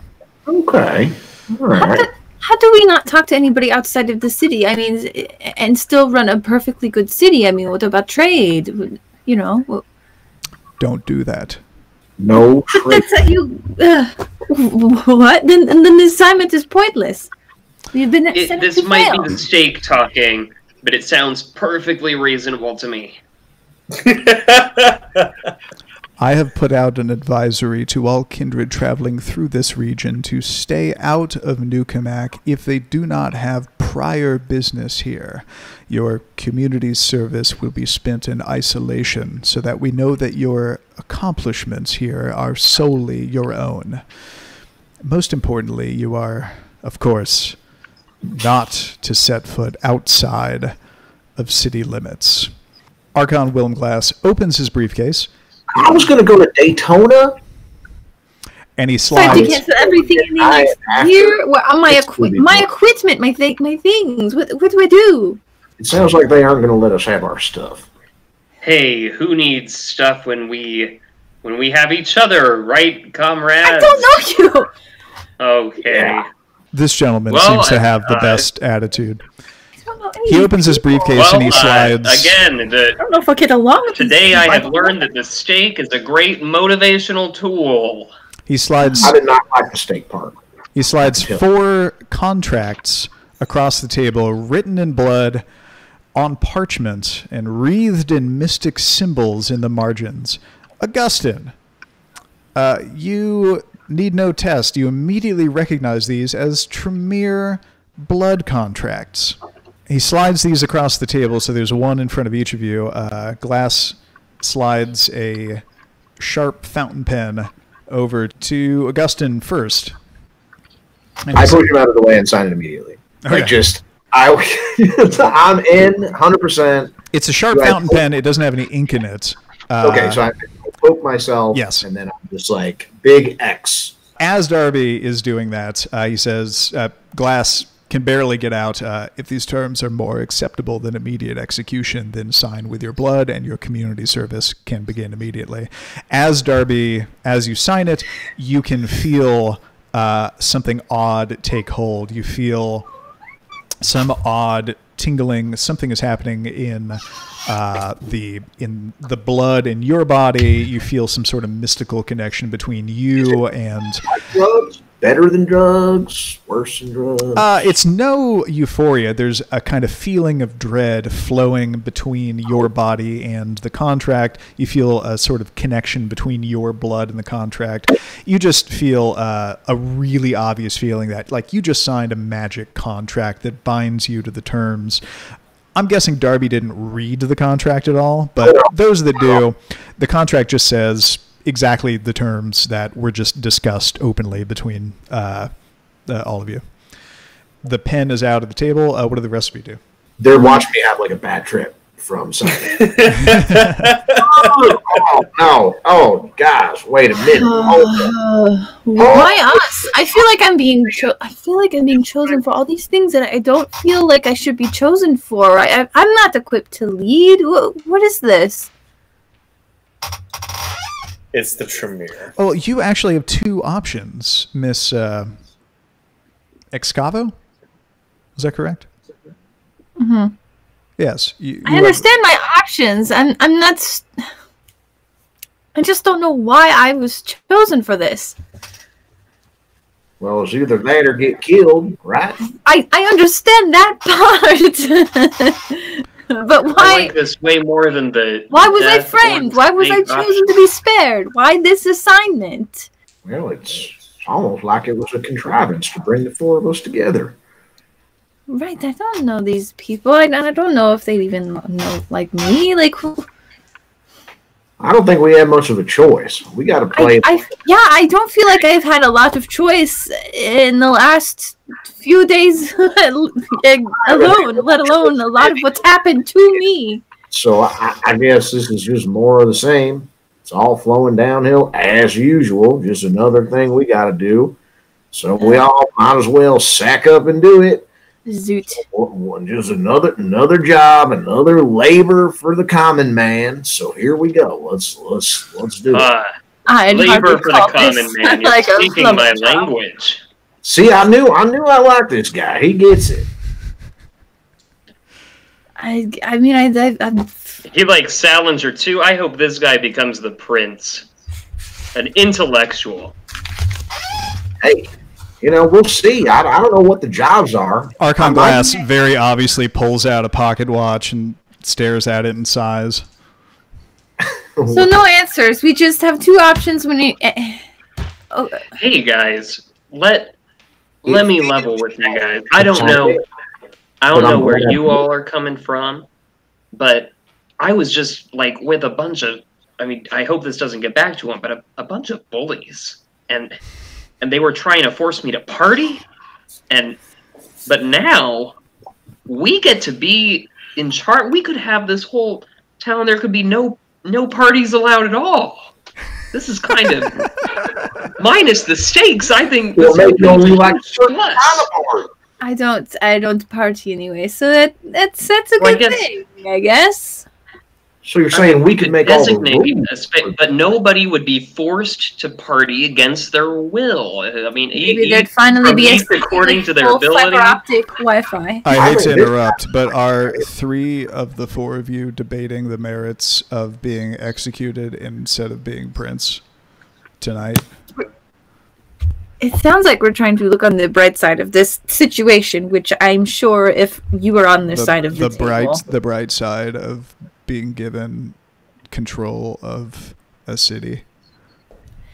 I'm not exactly a leader. I'm more of a lone wolf type of person, so having to work together as a team. Augustin heaves a really frustrated sigh and just jabs himself with the pen and signs.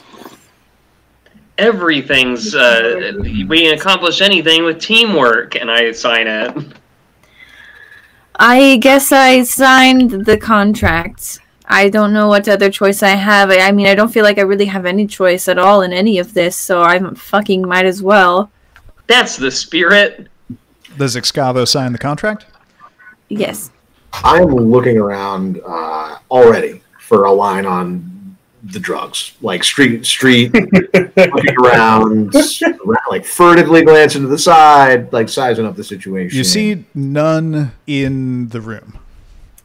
We're in a room. For this man's sake, are there drugs in this city? We're still in the conference room full of weapons. Yeah. In the Archon Glass collects all of your contracts in his briefcase. He then removes a curious object from it. It is a pair of unlabeled books, which have been stacked on top of each other like a sandwich, and have had their spines dipped together in a thick layer of wax, which has had an occult-looking seal pressed into that wax, and then the books were then tied together with a red silk cord. It's like a pair of books stacked together and then wax on the end of it. He places this pair of books on the table in front of you. He says, "Since you will be left unsupervised and unobserved, we have no one who will be keeping a record of your activities. You must, therefore, keep your own record of your activities while you are serving your sentence here. This will help the Camarilla judge your performance. This will also help me determine what took place if I return and you are all dead." He picks up the books. Oh, yes, please. I volunteer. I enthusiastically volunteer to write the journal. You could type it because it's 2020. It might as well be made of like hot lava as far as He looks at Archibald and he acknowledges him. He picks up the books and he carefully removes the silk cord and he pries them apart, and it snaps the wax and it scatters wax on the table, and he kind of brushes it aside. The 2 books separate, and he slides one of the 2 books across the table over to Archibald. I pick them up and I check it out. Do I see anything of interest? He slides one of the books over at you. You see that it's a blank book. It looks like a journal, just a blank journal. I'm going to casually raise my hand and kind of like gesture to him that I'd like to see the other book. Archon Glass pulls out a pen and holds it to his book, and then he looks up at Augustine and then just kind of shakes his head no, and then he looks back down at his book, and he begins writing on the cover of his book. Archibald, you notice on the cover of your book that some handwriting suddenly starts appearing on the cover of your book. On the cover of your book, suddenly, as if someone's writing it on the cover of your book, all of a sudden it says New Cammack, Indiana, and then on a line underneath it, it says the current date and the current year, and then a dash and the current date and the next year. Archon Glass takes his book, puts it in his briefcase, along with your contracts, closes his briefcase, and locks it. He stands up, and he says, I trust you've already met Prince Delacroix. Well, he will introduce you to his city. He will hand his resources over to you, and among the four of you, he will select the new prince. Tomorrow morning, he will be leaving the country. Are there any final questions? Were you the one that took my drugs? If so, is there a possibility that I might be able to get those back? Because I have been thinking about them. Did we get any of our stuff? I'm sure your drugs are long gone. I'm sure there are plenty more drugs in this city that you can acquire. From you? Or... No, not from... Got it. Cool. All right. We are in a I'm no nightclub, expert. sir, so... I'm no big expert on this stuff, but we are in a club called Wonderland that has a bunch of, like, weird psychedelic hippos, and so you're going to be able to find it A-okay. Preach. I've seen movies. Do we get any of our stuff from our house? Do I just leave that there? I have a cat. What do I do? Your cat is dead already. Your cat is probably dead, yes. What? Now it's Man, these personal. guys don't fuck around. She's gonna go John Wick on all y'all. I have computers there. They're doing stuff. I need them. I could still execute you, and you could join your cat. Would this be satisfactory? I have assets. I have the time. I have assets. Chances are there's cats and computers and new whatever. New They're not new mine. I Cammack. knocked them. I'm sure whatever material No, there's possessions... maps too, probably. Whatever But we're material starting over from possessions you have an attachment to can be replaced here, especially if you have money. All right. So what's up with? Are you need the done stuff to with get the us then? Like, is someone going to tell us what to do now? Because I feel like you got this whole like plan, that's in operation, and we don't really get to decide anything. So what's next? What's the next hoop we all got to jump through? Weren't we just about to meet Prince Delacroix? I think that was the guy that put a stake in us before.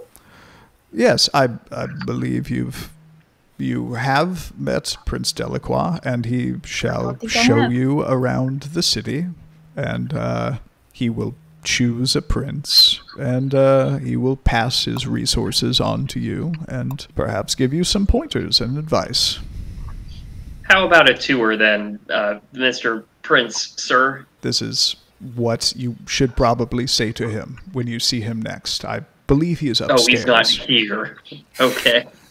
No, you're in a room just with Archon Glass and your guards that are behind you. Yeah, I'm gonna need like 20 minutes and just like a couple of laps around the bar upstairs, just to make some friends quick, and then yeah, we could go up. No, I wouldn't mind getting something to eat. Yeah, that's a spirit. So Glass begins to walk out of the room. Then he pauses, and he turns to all of you, and he says, "Know this. Prince Delacroix is among the most revered and accomplished sovereigns of the Camarilla that you will ever meet. He is owed your absolute respect and deference. And all the lights in the room, you'd swear they're starting to dim a little bit. He continues, if I find out that you were rude to this gentleman, or that you made his last night in his own domain an unpleasant one, tales of your suffering will be dismissed as hyperbole. The next time I see you will be in this room 1 year from tonight. He walks out of the room and the lights return to normal. Your guards... I whisper to Darby, because I don't know if he's still listening, but I whisper to Darby and I said, if he's so revered, you'd think he'd be in Paris and not New Cammack, Indiana. Great. As soon as he's out of the room, when the guards goes like, ugh, and then the guards walk out behind him. The last guard out the door taps the one in front of him on the shoulder and motions him for him to like wait. And the last guard like turns to the four of you. Hey guys, we figured you guys probably need a car, and a couple of us can just like carpool back to where we're going. So Darby perks up immediately. Is like so interested all of a sudden. You guys can take the black Escalade in the parking lot if that's cool with you. And he'd like Darby is holding his hands up like keys, me, this guy. He tosses some keys in the parking lot. You want we can put the registration in your name too. Is that cool? Just like in case you get pulled over. Yeah, definitely. Thank you, Sam. Yeah, show me your driver's license. I'll take a picture of it. We'll put the registration in your name, so if you get pulled over, you gives it to him. He's got a professional chauffeur's. I don't need to do this in the accent. He's got like a chauffeur's license. The guy takes a picture of the license. Says, "Cool, we'll get the registration taken care of. All right, good luck with this fucking weird thing you guys are doing. Bye." Thanks, boss. Sweet. You guys are now alone in the weapon wall conference room. All right, so we all had some errands we needed to run for like a couple minutes, and then we're going to meet up and go talk to that guy. I really got to see a man about a horse, and just I'm out.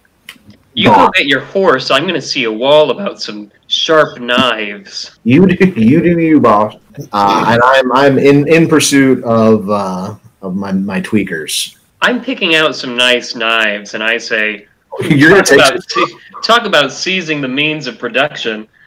Yes. That's nice. I like that. It's going to be all like socialist anarchist puns this whole time, isn't it? Basically, yeah. I'm fine with it. I observe the wall of weapons. What all is on it? It's a very large, wide wall, like basically what you would expect from a really well done museum of weaponry. There's about a dozen different impact weapons and bladed weapons from various European countries. There's a couple dozen at least weapons from various Asian countries. It's just a mess of weapons. Maybe the best example I can give you, I think that maybe the second Matrix movie, there's a fight in a mansion, and there's like a double set of staircases, and there's just a mess of weapons on the walls. What are you going for? Is there something in particular that you want to list? I have a few things I'm looking for. Can I just like run them by you? Sure. And see if they're available for me to nab? Sure. I need a fairly sharp pruning knife. Pruning knife. A pruning knife. I'm not. What kind of actual blade would be similar to a pruning knife? Like a weapon? Like a Tonto? Like what does a pruning knife look like? A short tooth-shaped blade that is very, very sharp. I'm going to say nothing jumps out at you as being quite what you're describing. Are there any reasonably triangular blades available that are fairly short? Short triangular, like a cross section? Just a short stabbing blade that's very sharp. There are two Tontos. I'm going to grab both of them. You have two Tontos now. I am going to also like take some kind of dagger, which, I mean, like Andy just grabbed both of the Tontos because he's a Tonto hog. But I what other kind of like short kind of blades are there? Because Anything Archibald is a reserved man of class. He doesn't want anything too crazy. He wants something sleek and elegant. Actually, the two Tontos are about the only small, sharp things that you would be able to describe as daggers. About everything else is like large, showy things. Okay, perfect. So I'm reaching for it, and then the Tremere grabs them both, and I look dejected for a second, and I kind of turn my head down and look away and to the side, and then I see it, a katana, obviously. I see the katana, my eyes light up. I'm just like in Akira Kurosawa's seminal film, The Hidden Fortress, and I grab it. Okay, you are now holding a katana. Yeah, I take that thing, obviously. Let's go. Can I have it? You are now holding a katana in the basement of a nightclub. Like one does. What's your next move? I look around. I'm dismissive of the firearms. I'm not that kind of guy. There are not any firearms. Firearm skills. What? There are now. Oh, yeah, there are only others. Are there by any chance, I think, instead of the katana goof, there's something that I would like. Is there a hammer and is there a sickle?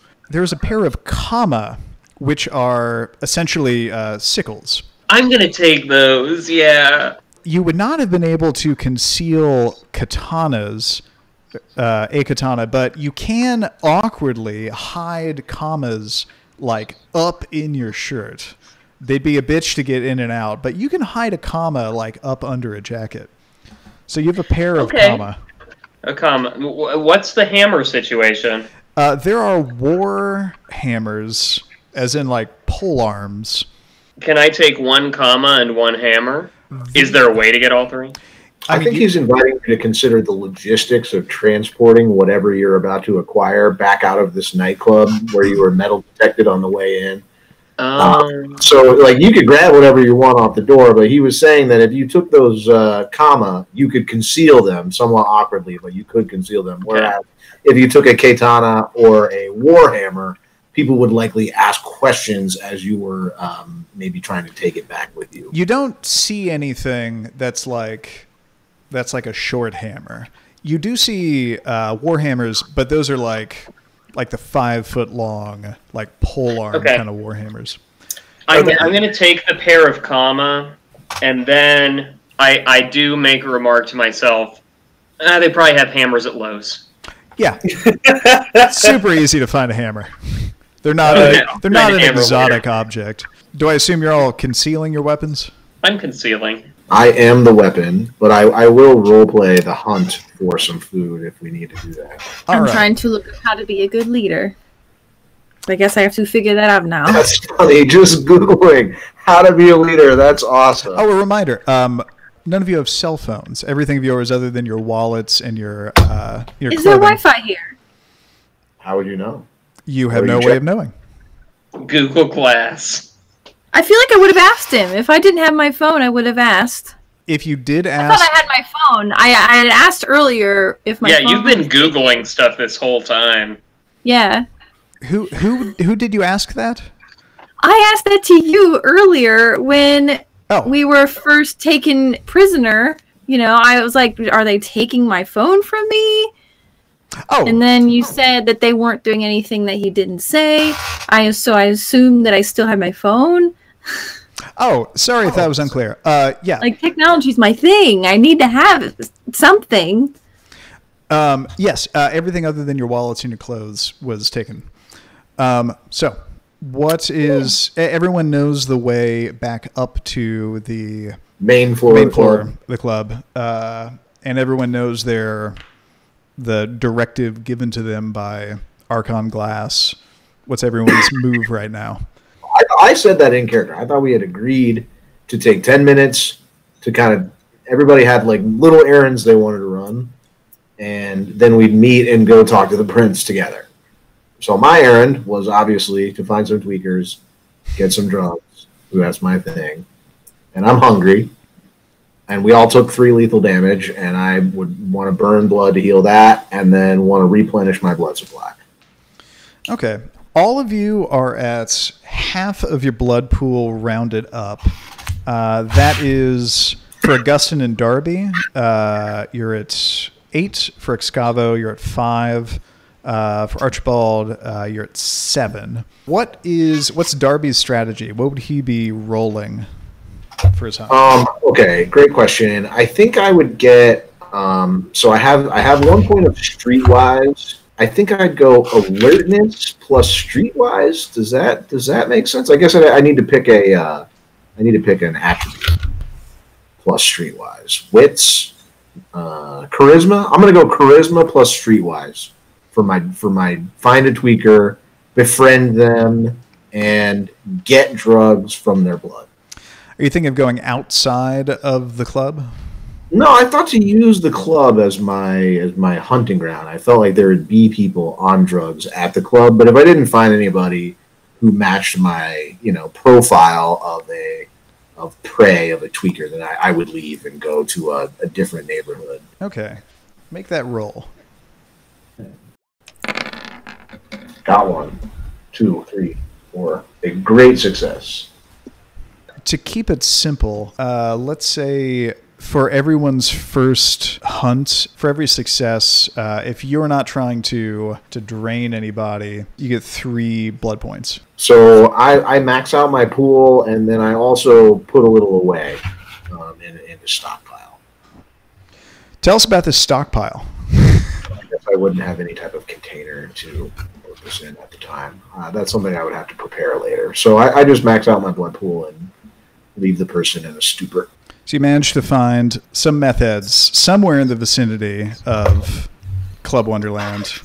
Yes, and I am fully, I am on meth, so there are some effects to that, and I am feeling those effects. Yes, the difficulty to resist frenzy is a little higher for you as a permanent thing, because all the blood you drink is meth blood, period.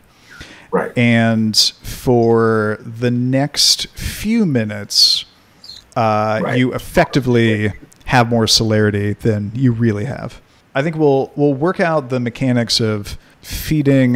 We'll refamiliarize ourselves with that and probably figure out how difficult should it be to find meth heads, especially in different parts of town. Where are they getting the meth? Yeah. Oh. Where is it coming from? Is it all made in the city? Not impossible to manufacture. I imagine people can leave. It's just that, like, vampires can't, right? Yeah. Is all trade in and out of the city shut down? Is that what we were led to believe? Or just the vampire trap? Like, we and other kindred have been restricted from travel? What you were told was that you are not allowed to leave the city, that other kindred have been discouraged from entering the city if they don't already have prior business here. Okay. What about humans? Humans don't know about it. They're doing their thing. They're in their own separate world. They don't know anything about this. So life goes on for them. Okay, that's fine. So I think I've accomplished my goal for this 10 minutes. I go back and wait by the stairs. We were told to ascend to go meet the prince, just for everybody else. I want to make the hunt for meth blood a little more interesting later, but I don't want to get too tangled up in that stuff right now. Okay. I'll try and steal a cell phone. I need to get online. Okay, what's your strategy? I'm gonna, in this dark, loud club with a bunch of drunk people on drugs. Shouldn't be that hard. I have a good amount of streetwise and a good amount of stealth, and I think I can just convince somebody to give me their cell phone if stealing it doesn't work. Like, Steve is calling you. Who's Steve? Steve, he has been trying to call you. Give me your phone. Let me look at this. I'll answer it for you. No, I'd get a new SIM card. And then as soon as it's handed over, just walk away with it. But yeah, I'm like, I need an electronic device. That is my home base. You do have 1 point of dominate. What exactly does that do? The first level of dominate allows you to issue a one-word command, and if you succeed on the roll, the person has to do the thing that you say. Okay. So the command could be something like, gimme. And if you combine that with a gesture, like you're pointing to a cell phone. So if you wanted to make a random person using their cell phone just give you their cell phone, and if you wanted to use your dominate, which you have 1 dot in, you would go up and you would have to get eye contact with them. You'd have to be able to, use your special vampire eye contact thing. Yay! And you'd roll manipulation plus intimidation, and you would only be able to issue a simple one-word command. And then if you win, they would immediately do it. Okay. That's what I do. Let's see. And the more successes you get, that determines how long they will cooperate, I guess. Oh, I just need them to give me the phone. It doesn't need to be very long. Well, if you get 1 success, they'll give you the phone, and then they might snap out of it and be like, "What the? No, give it back!" If you get like 5 successes, they might give you the phone and be cool with that for long enough for you to be like out of there before they realize, "Hey, why'd I give that person my phone?" All right. Oh yeah, I always forget the password for that one. Well, let's see what happens. All right. This will be difficulty of 5. You got 2 successes. Okay. So I take it. Describe what you did to a random. So there's this lady at the bar, and she has such long, pretty hair and a beautiful dress, and she's barely able to stand on her heels. And I'm like, that's the one. So I go over there, and she looks like she's about to get a drink that she should not get. I tap her on the shoulder. She looks me directly in the eye, and I say, "Phone." And then she gives me the phone, right? You get the eye contact, and you succeed in the roll, and she hands you the phone. And I pass through a crowd. And you disappear. You now have the phone. Yeah. I fucking run back to the room. Not conspicuously, though. I have a good amount of stealth, too. All right. Cutting to Augustine. How are you spending your break? In a fairly quiet but less brooding manner, wandering around the edges of the club, sniffing around for what I would assume to be weed, looking for somebody who has what smells like particularly seedy weed to talk to. Sniffing around, you do, in fact, smell... It doesn't smell like anyone smoking in there, but you do smell some people.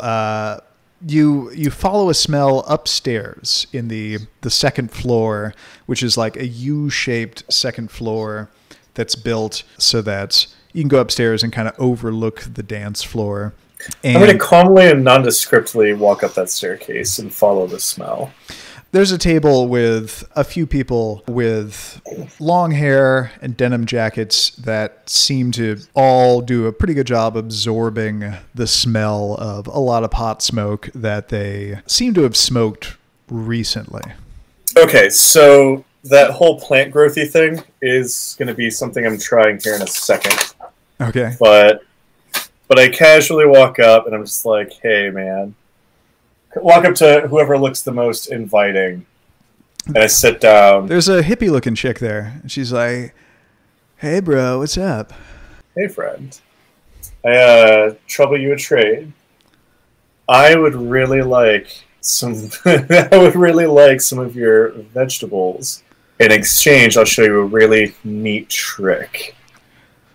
Some of my vegetables? What are you talking about, man? Your trees. My trees? I think I know what you're talking about, man. Like the little trees that, like, yeah, they're prone to forest fires, dude.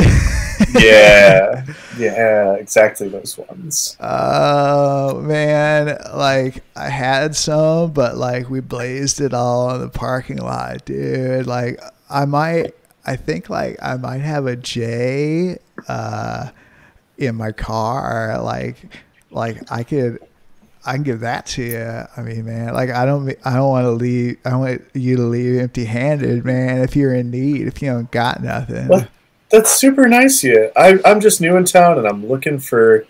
I don't have any connects. Do you know anyone here that I could procure some from? Oh man, I'm getting a weird vibe from you though. Are you like a CI? Are you like a cop? I think you're supposed to. I think you have to tell me if you are.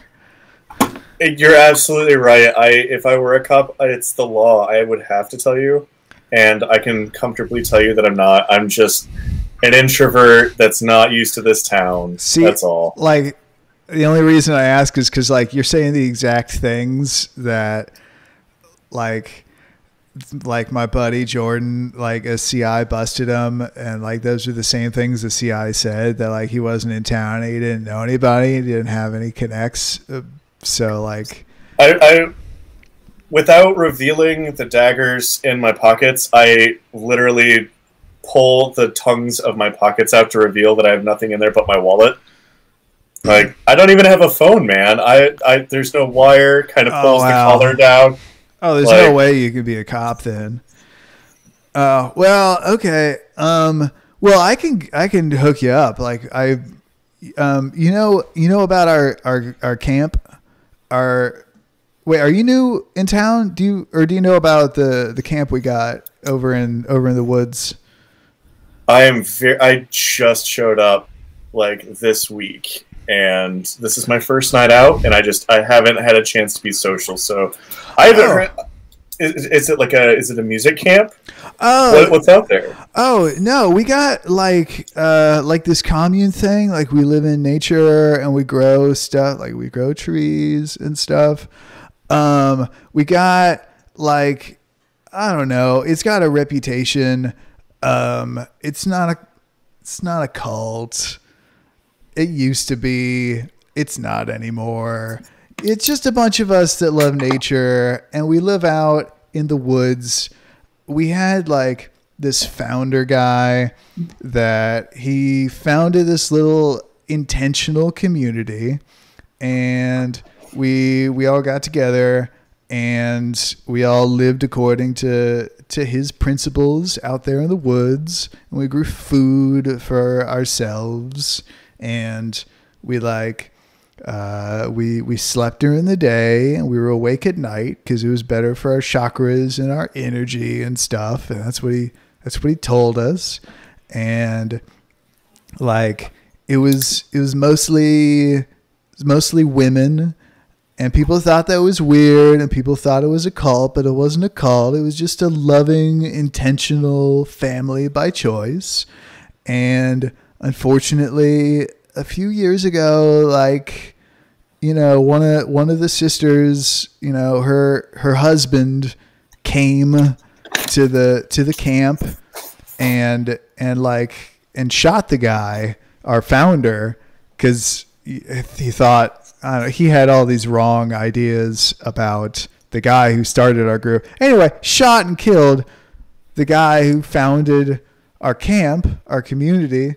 So anyway, we buried him on the grounds of our camp. So now we're going to pass the group on to a new leader, but that guy didn't want to do it. So now it's a democratically run, just sort of free commune where we all live together. We're all one big family, and we grow lots of trees for the whole community, and we don't want any cops there. So, I'm sorry to hear about the death of your leader. That's super heavy, man. But bummer, and it was it not sounds a like cult. It was not a cult. It sounds like a mad bummer, but I mean, that's what I do. I work with plants, and I was brought here to. Oh, you work with plants? I work with plants. I've got the greenest thumb, some would say. Not everybody, but some. And it sounds like that's right up my alley. Is there any chance it'd be cool if I come and swung by at some point? Like, how would I reach out to you guys? I mean, yeah, like give us a heads up if you're gonna come there. It's because I mean we like to know if people are stopping by, just because it's because of the no cops thing. We think it's a little weird when we get a little skittish if with strangers stomp in because we're get a little protective. But yeah, anytime you want to stop by, let me just like write down my number. And she gets out a little piece of paper. She writes the name Feather McKenna and a phone number on it. All right.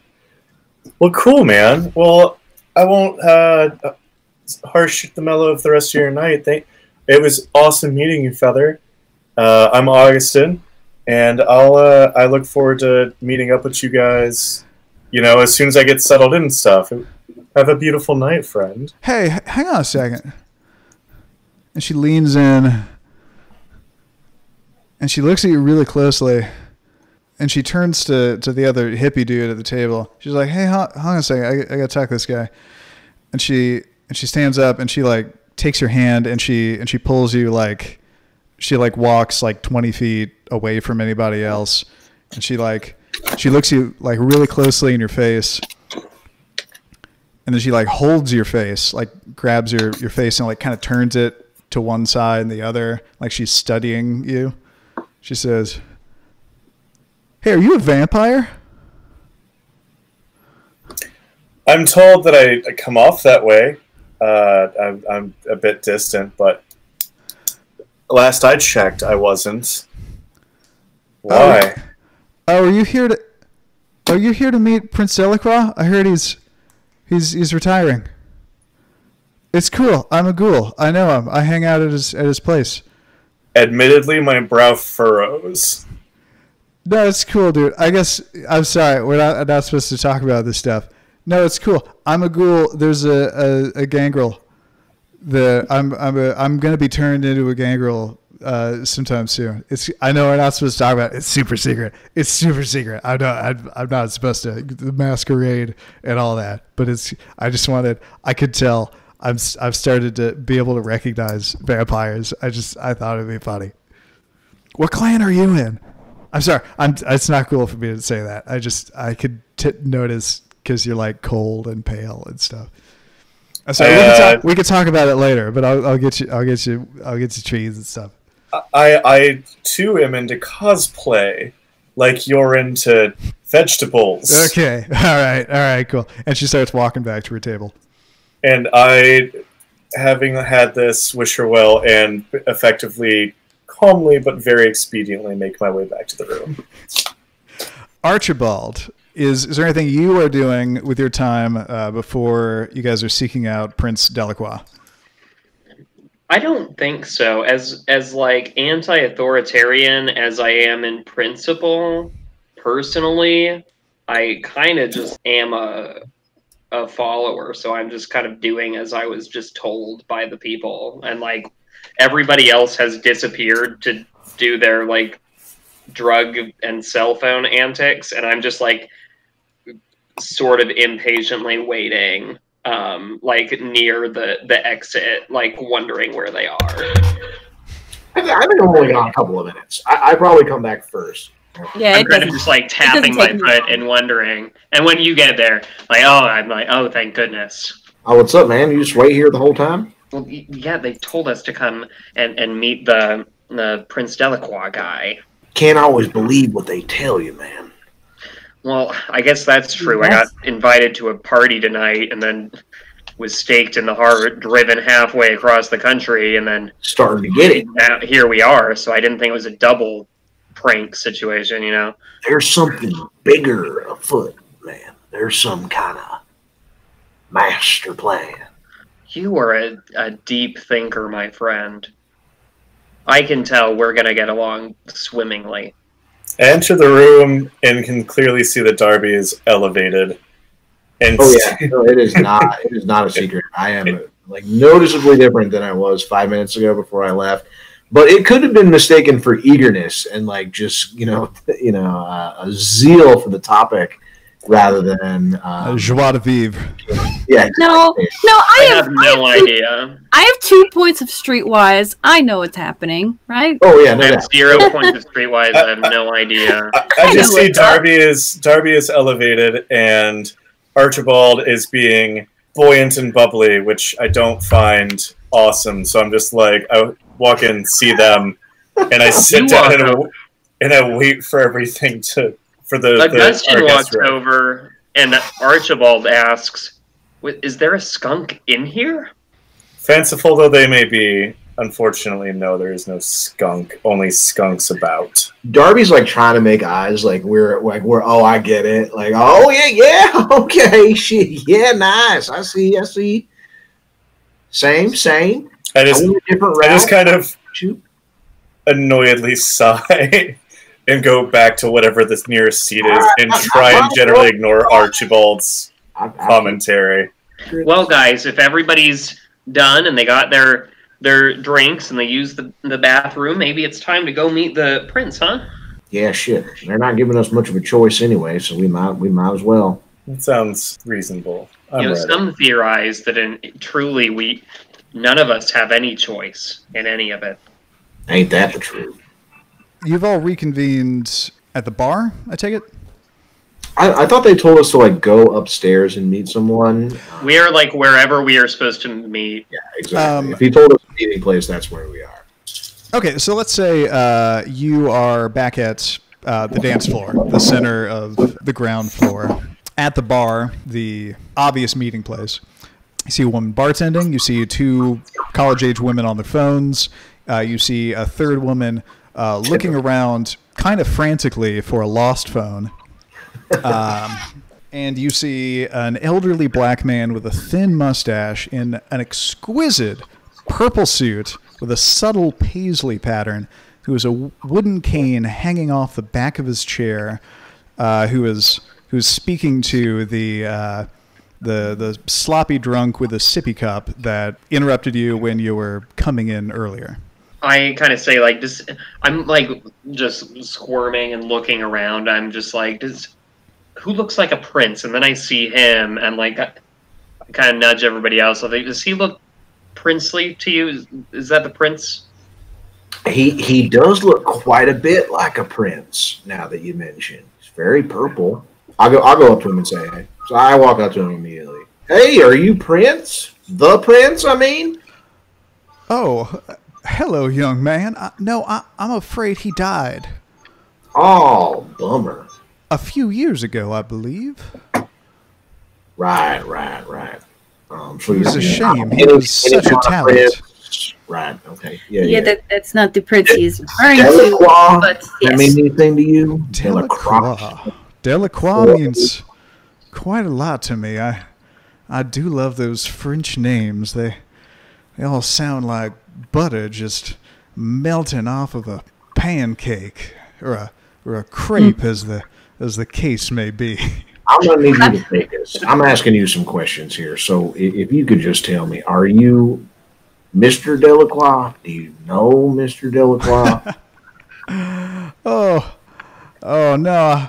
If only I'm afraid you must be referring to Mr. Randolph Delacroix, my dear friend over here to my right. And he points to the drunk with the sippy cup who stumbles completely over the elderly man and says, "Hey, you guys, how'd the meeting go? You talked to Will? He wasn't too scary, was he?" This guy? No. And scene. That is where we will close Beautiful. this episode Wonderful. of New Cammack.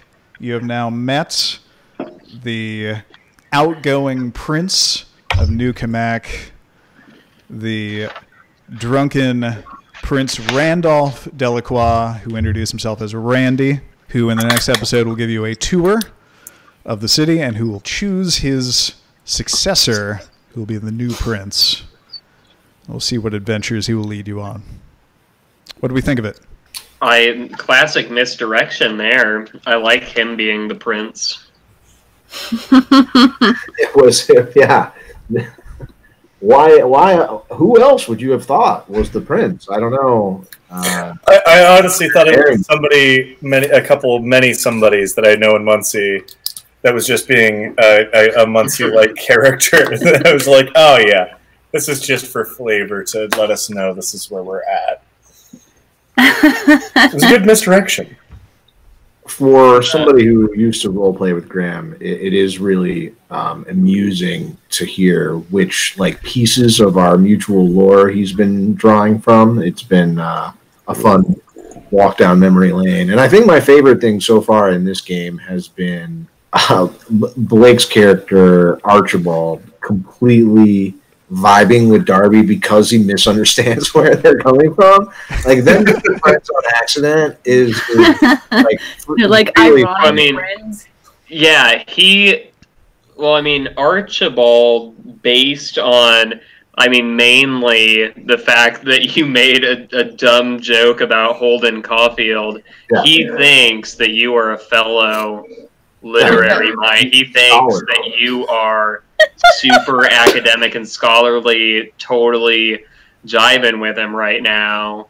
And that's classic 9th grade reading. And I think it will be very funny at some point if that bubble bursts. Well, I sincerely hope, and it will be an interesting dramatic conflict next session.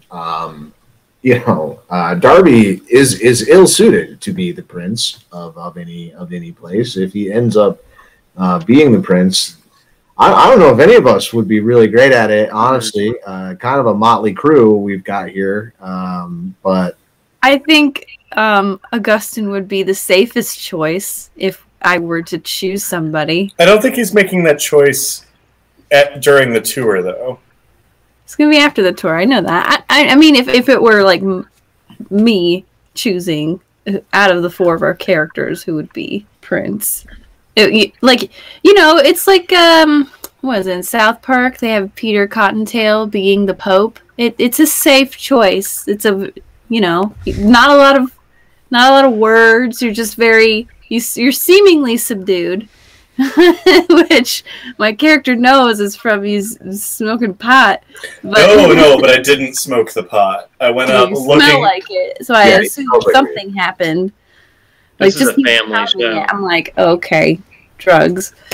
That was one thing I like where my errand went.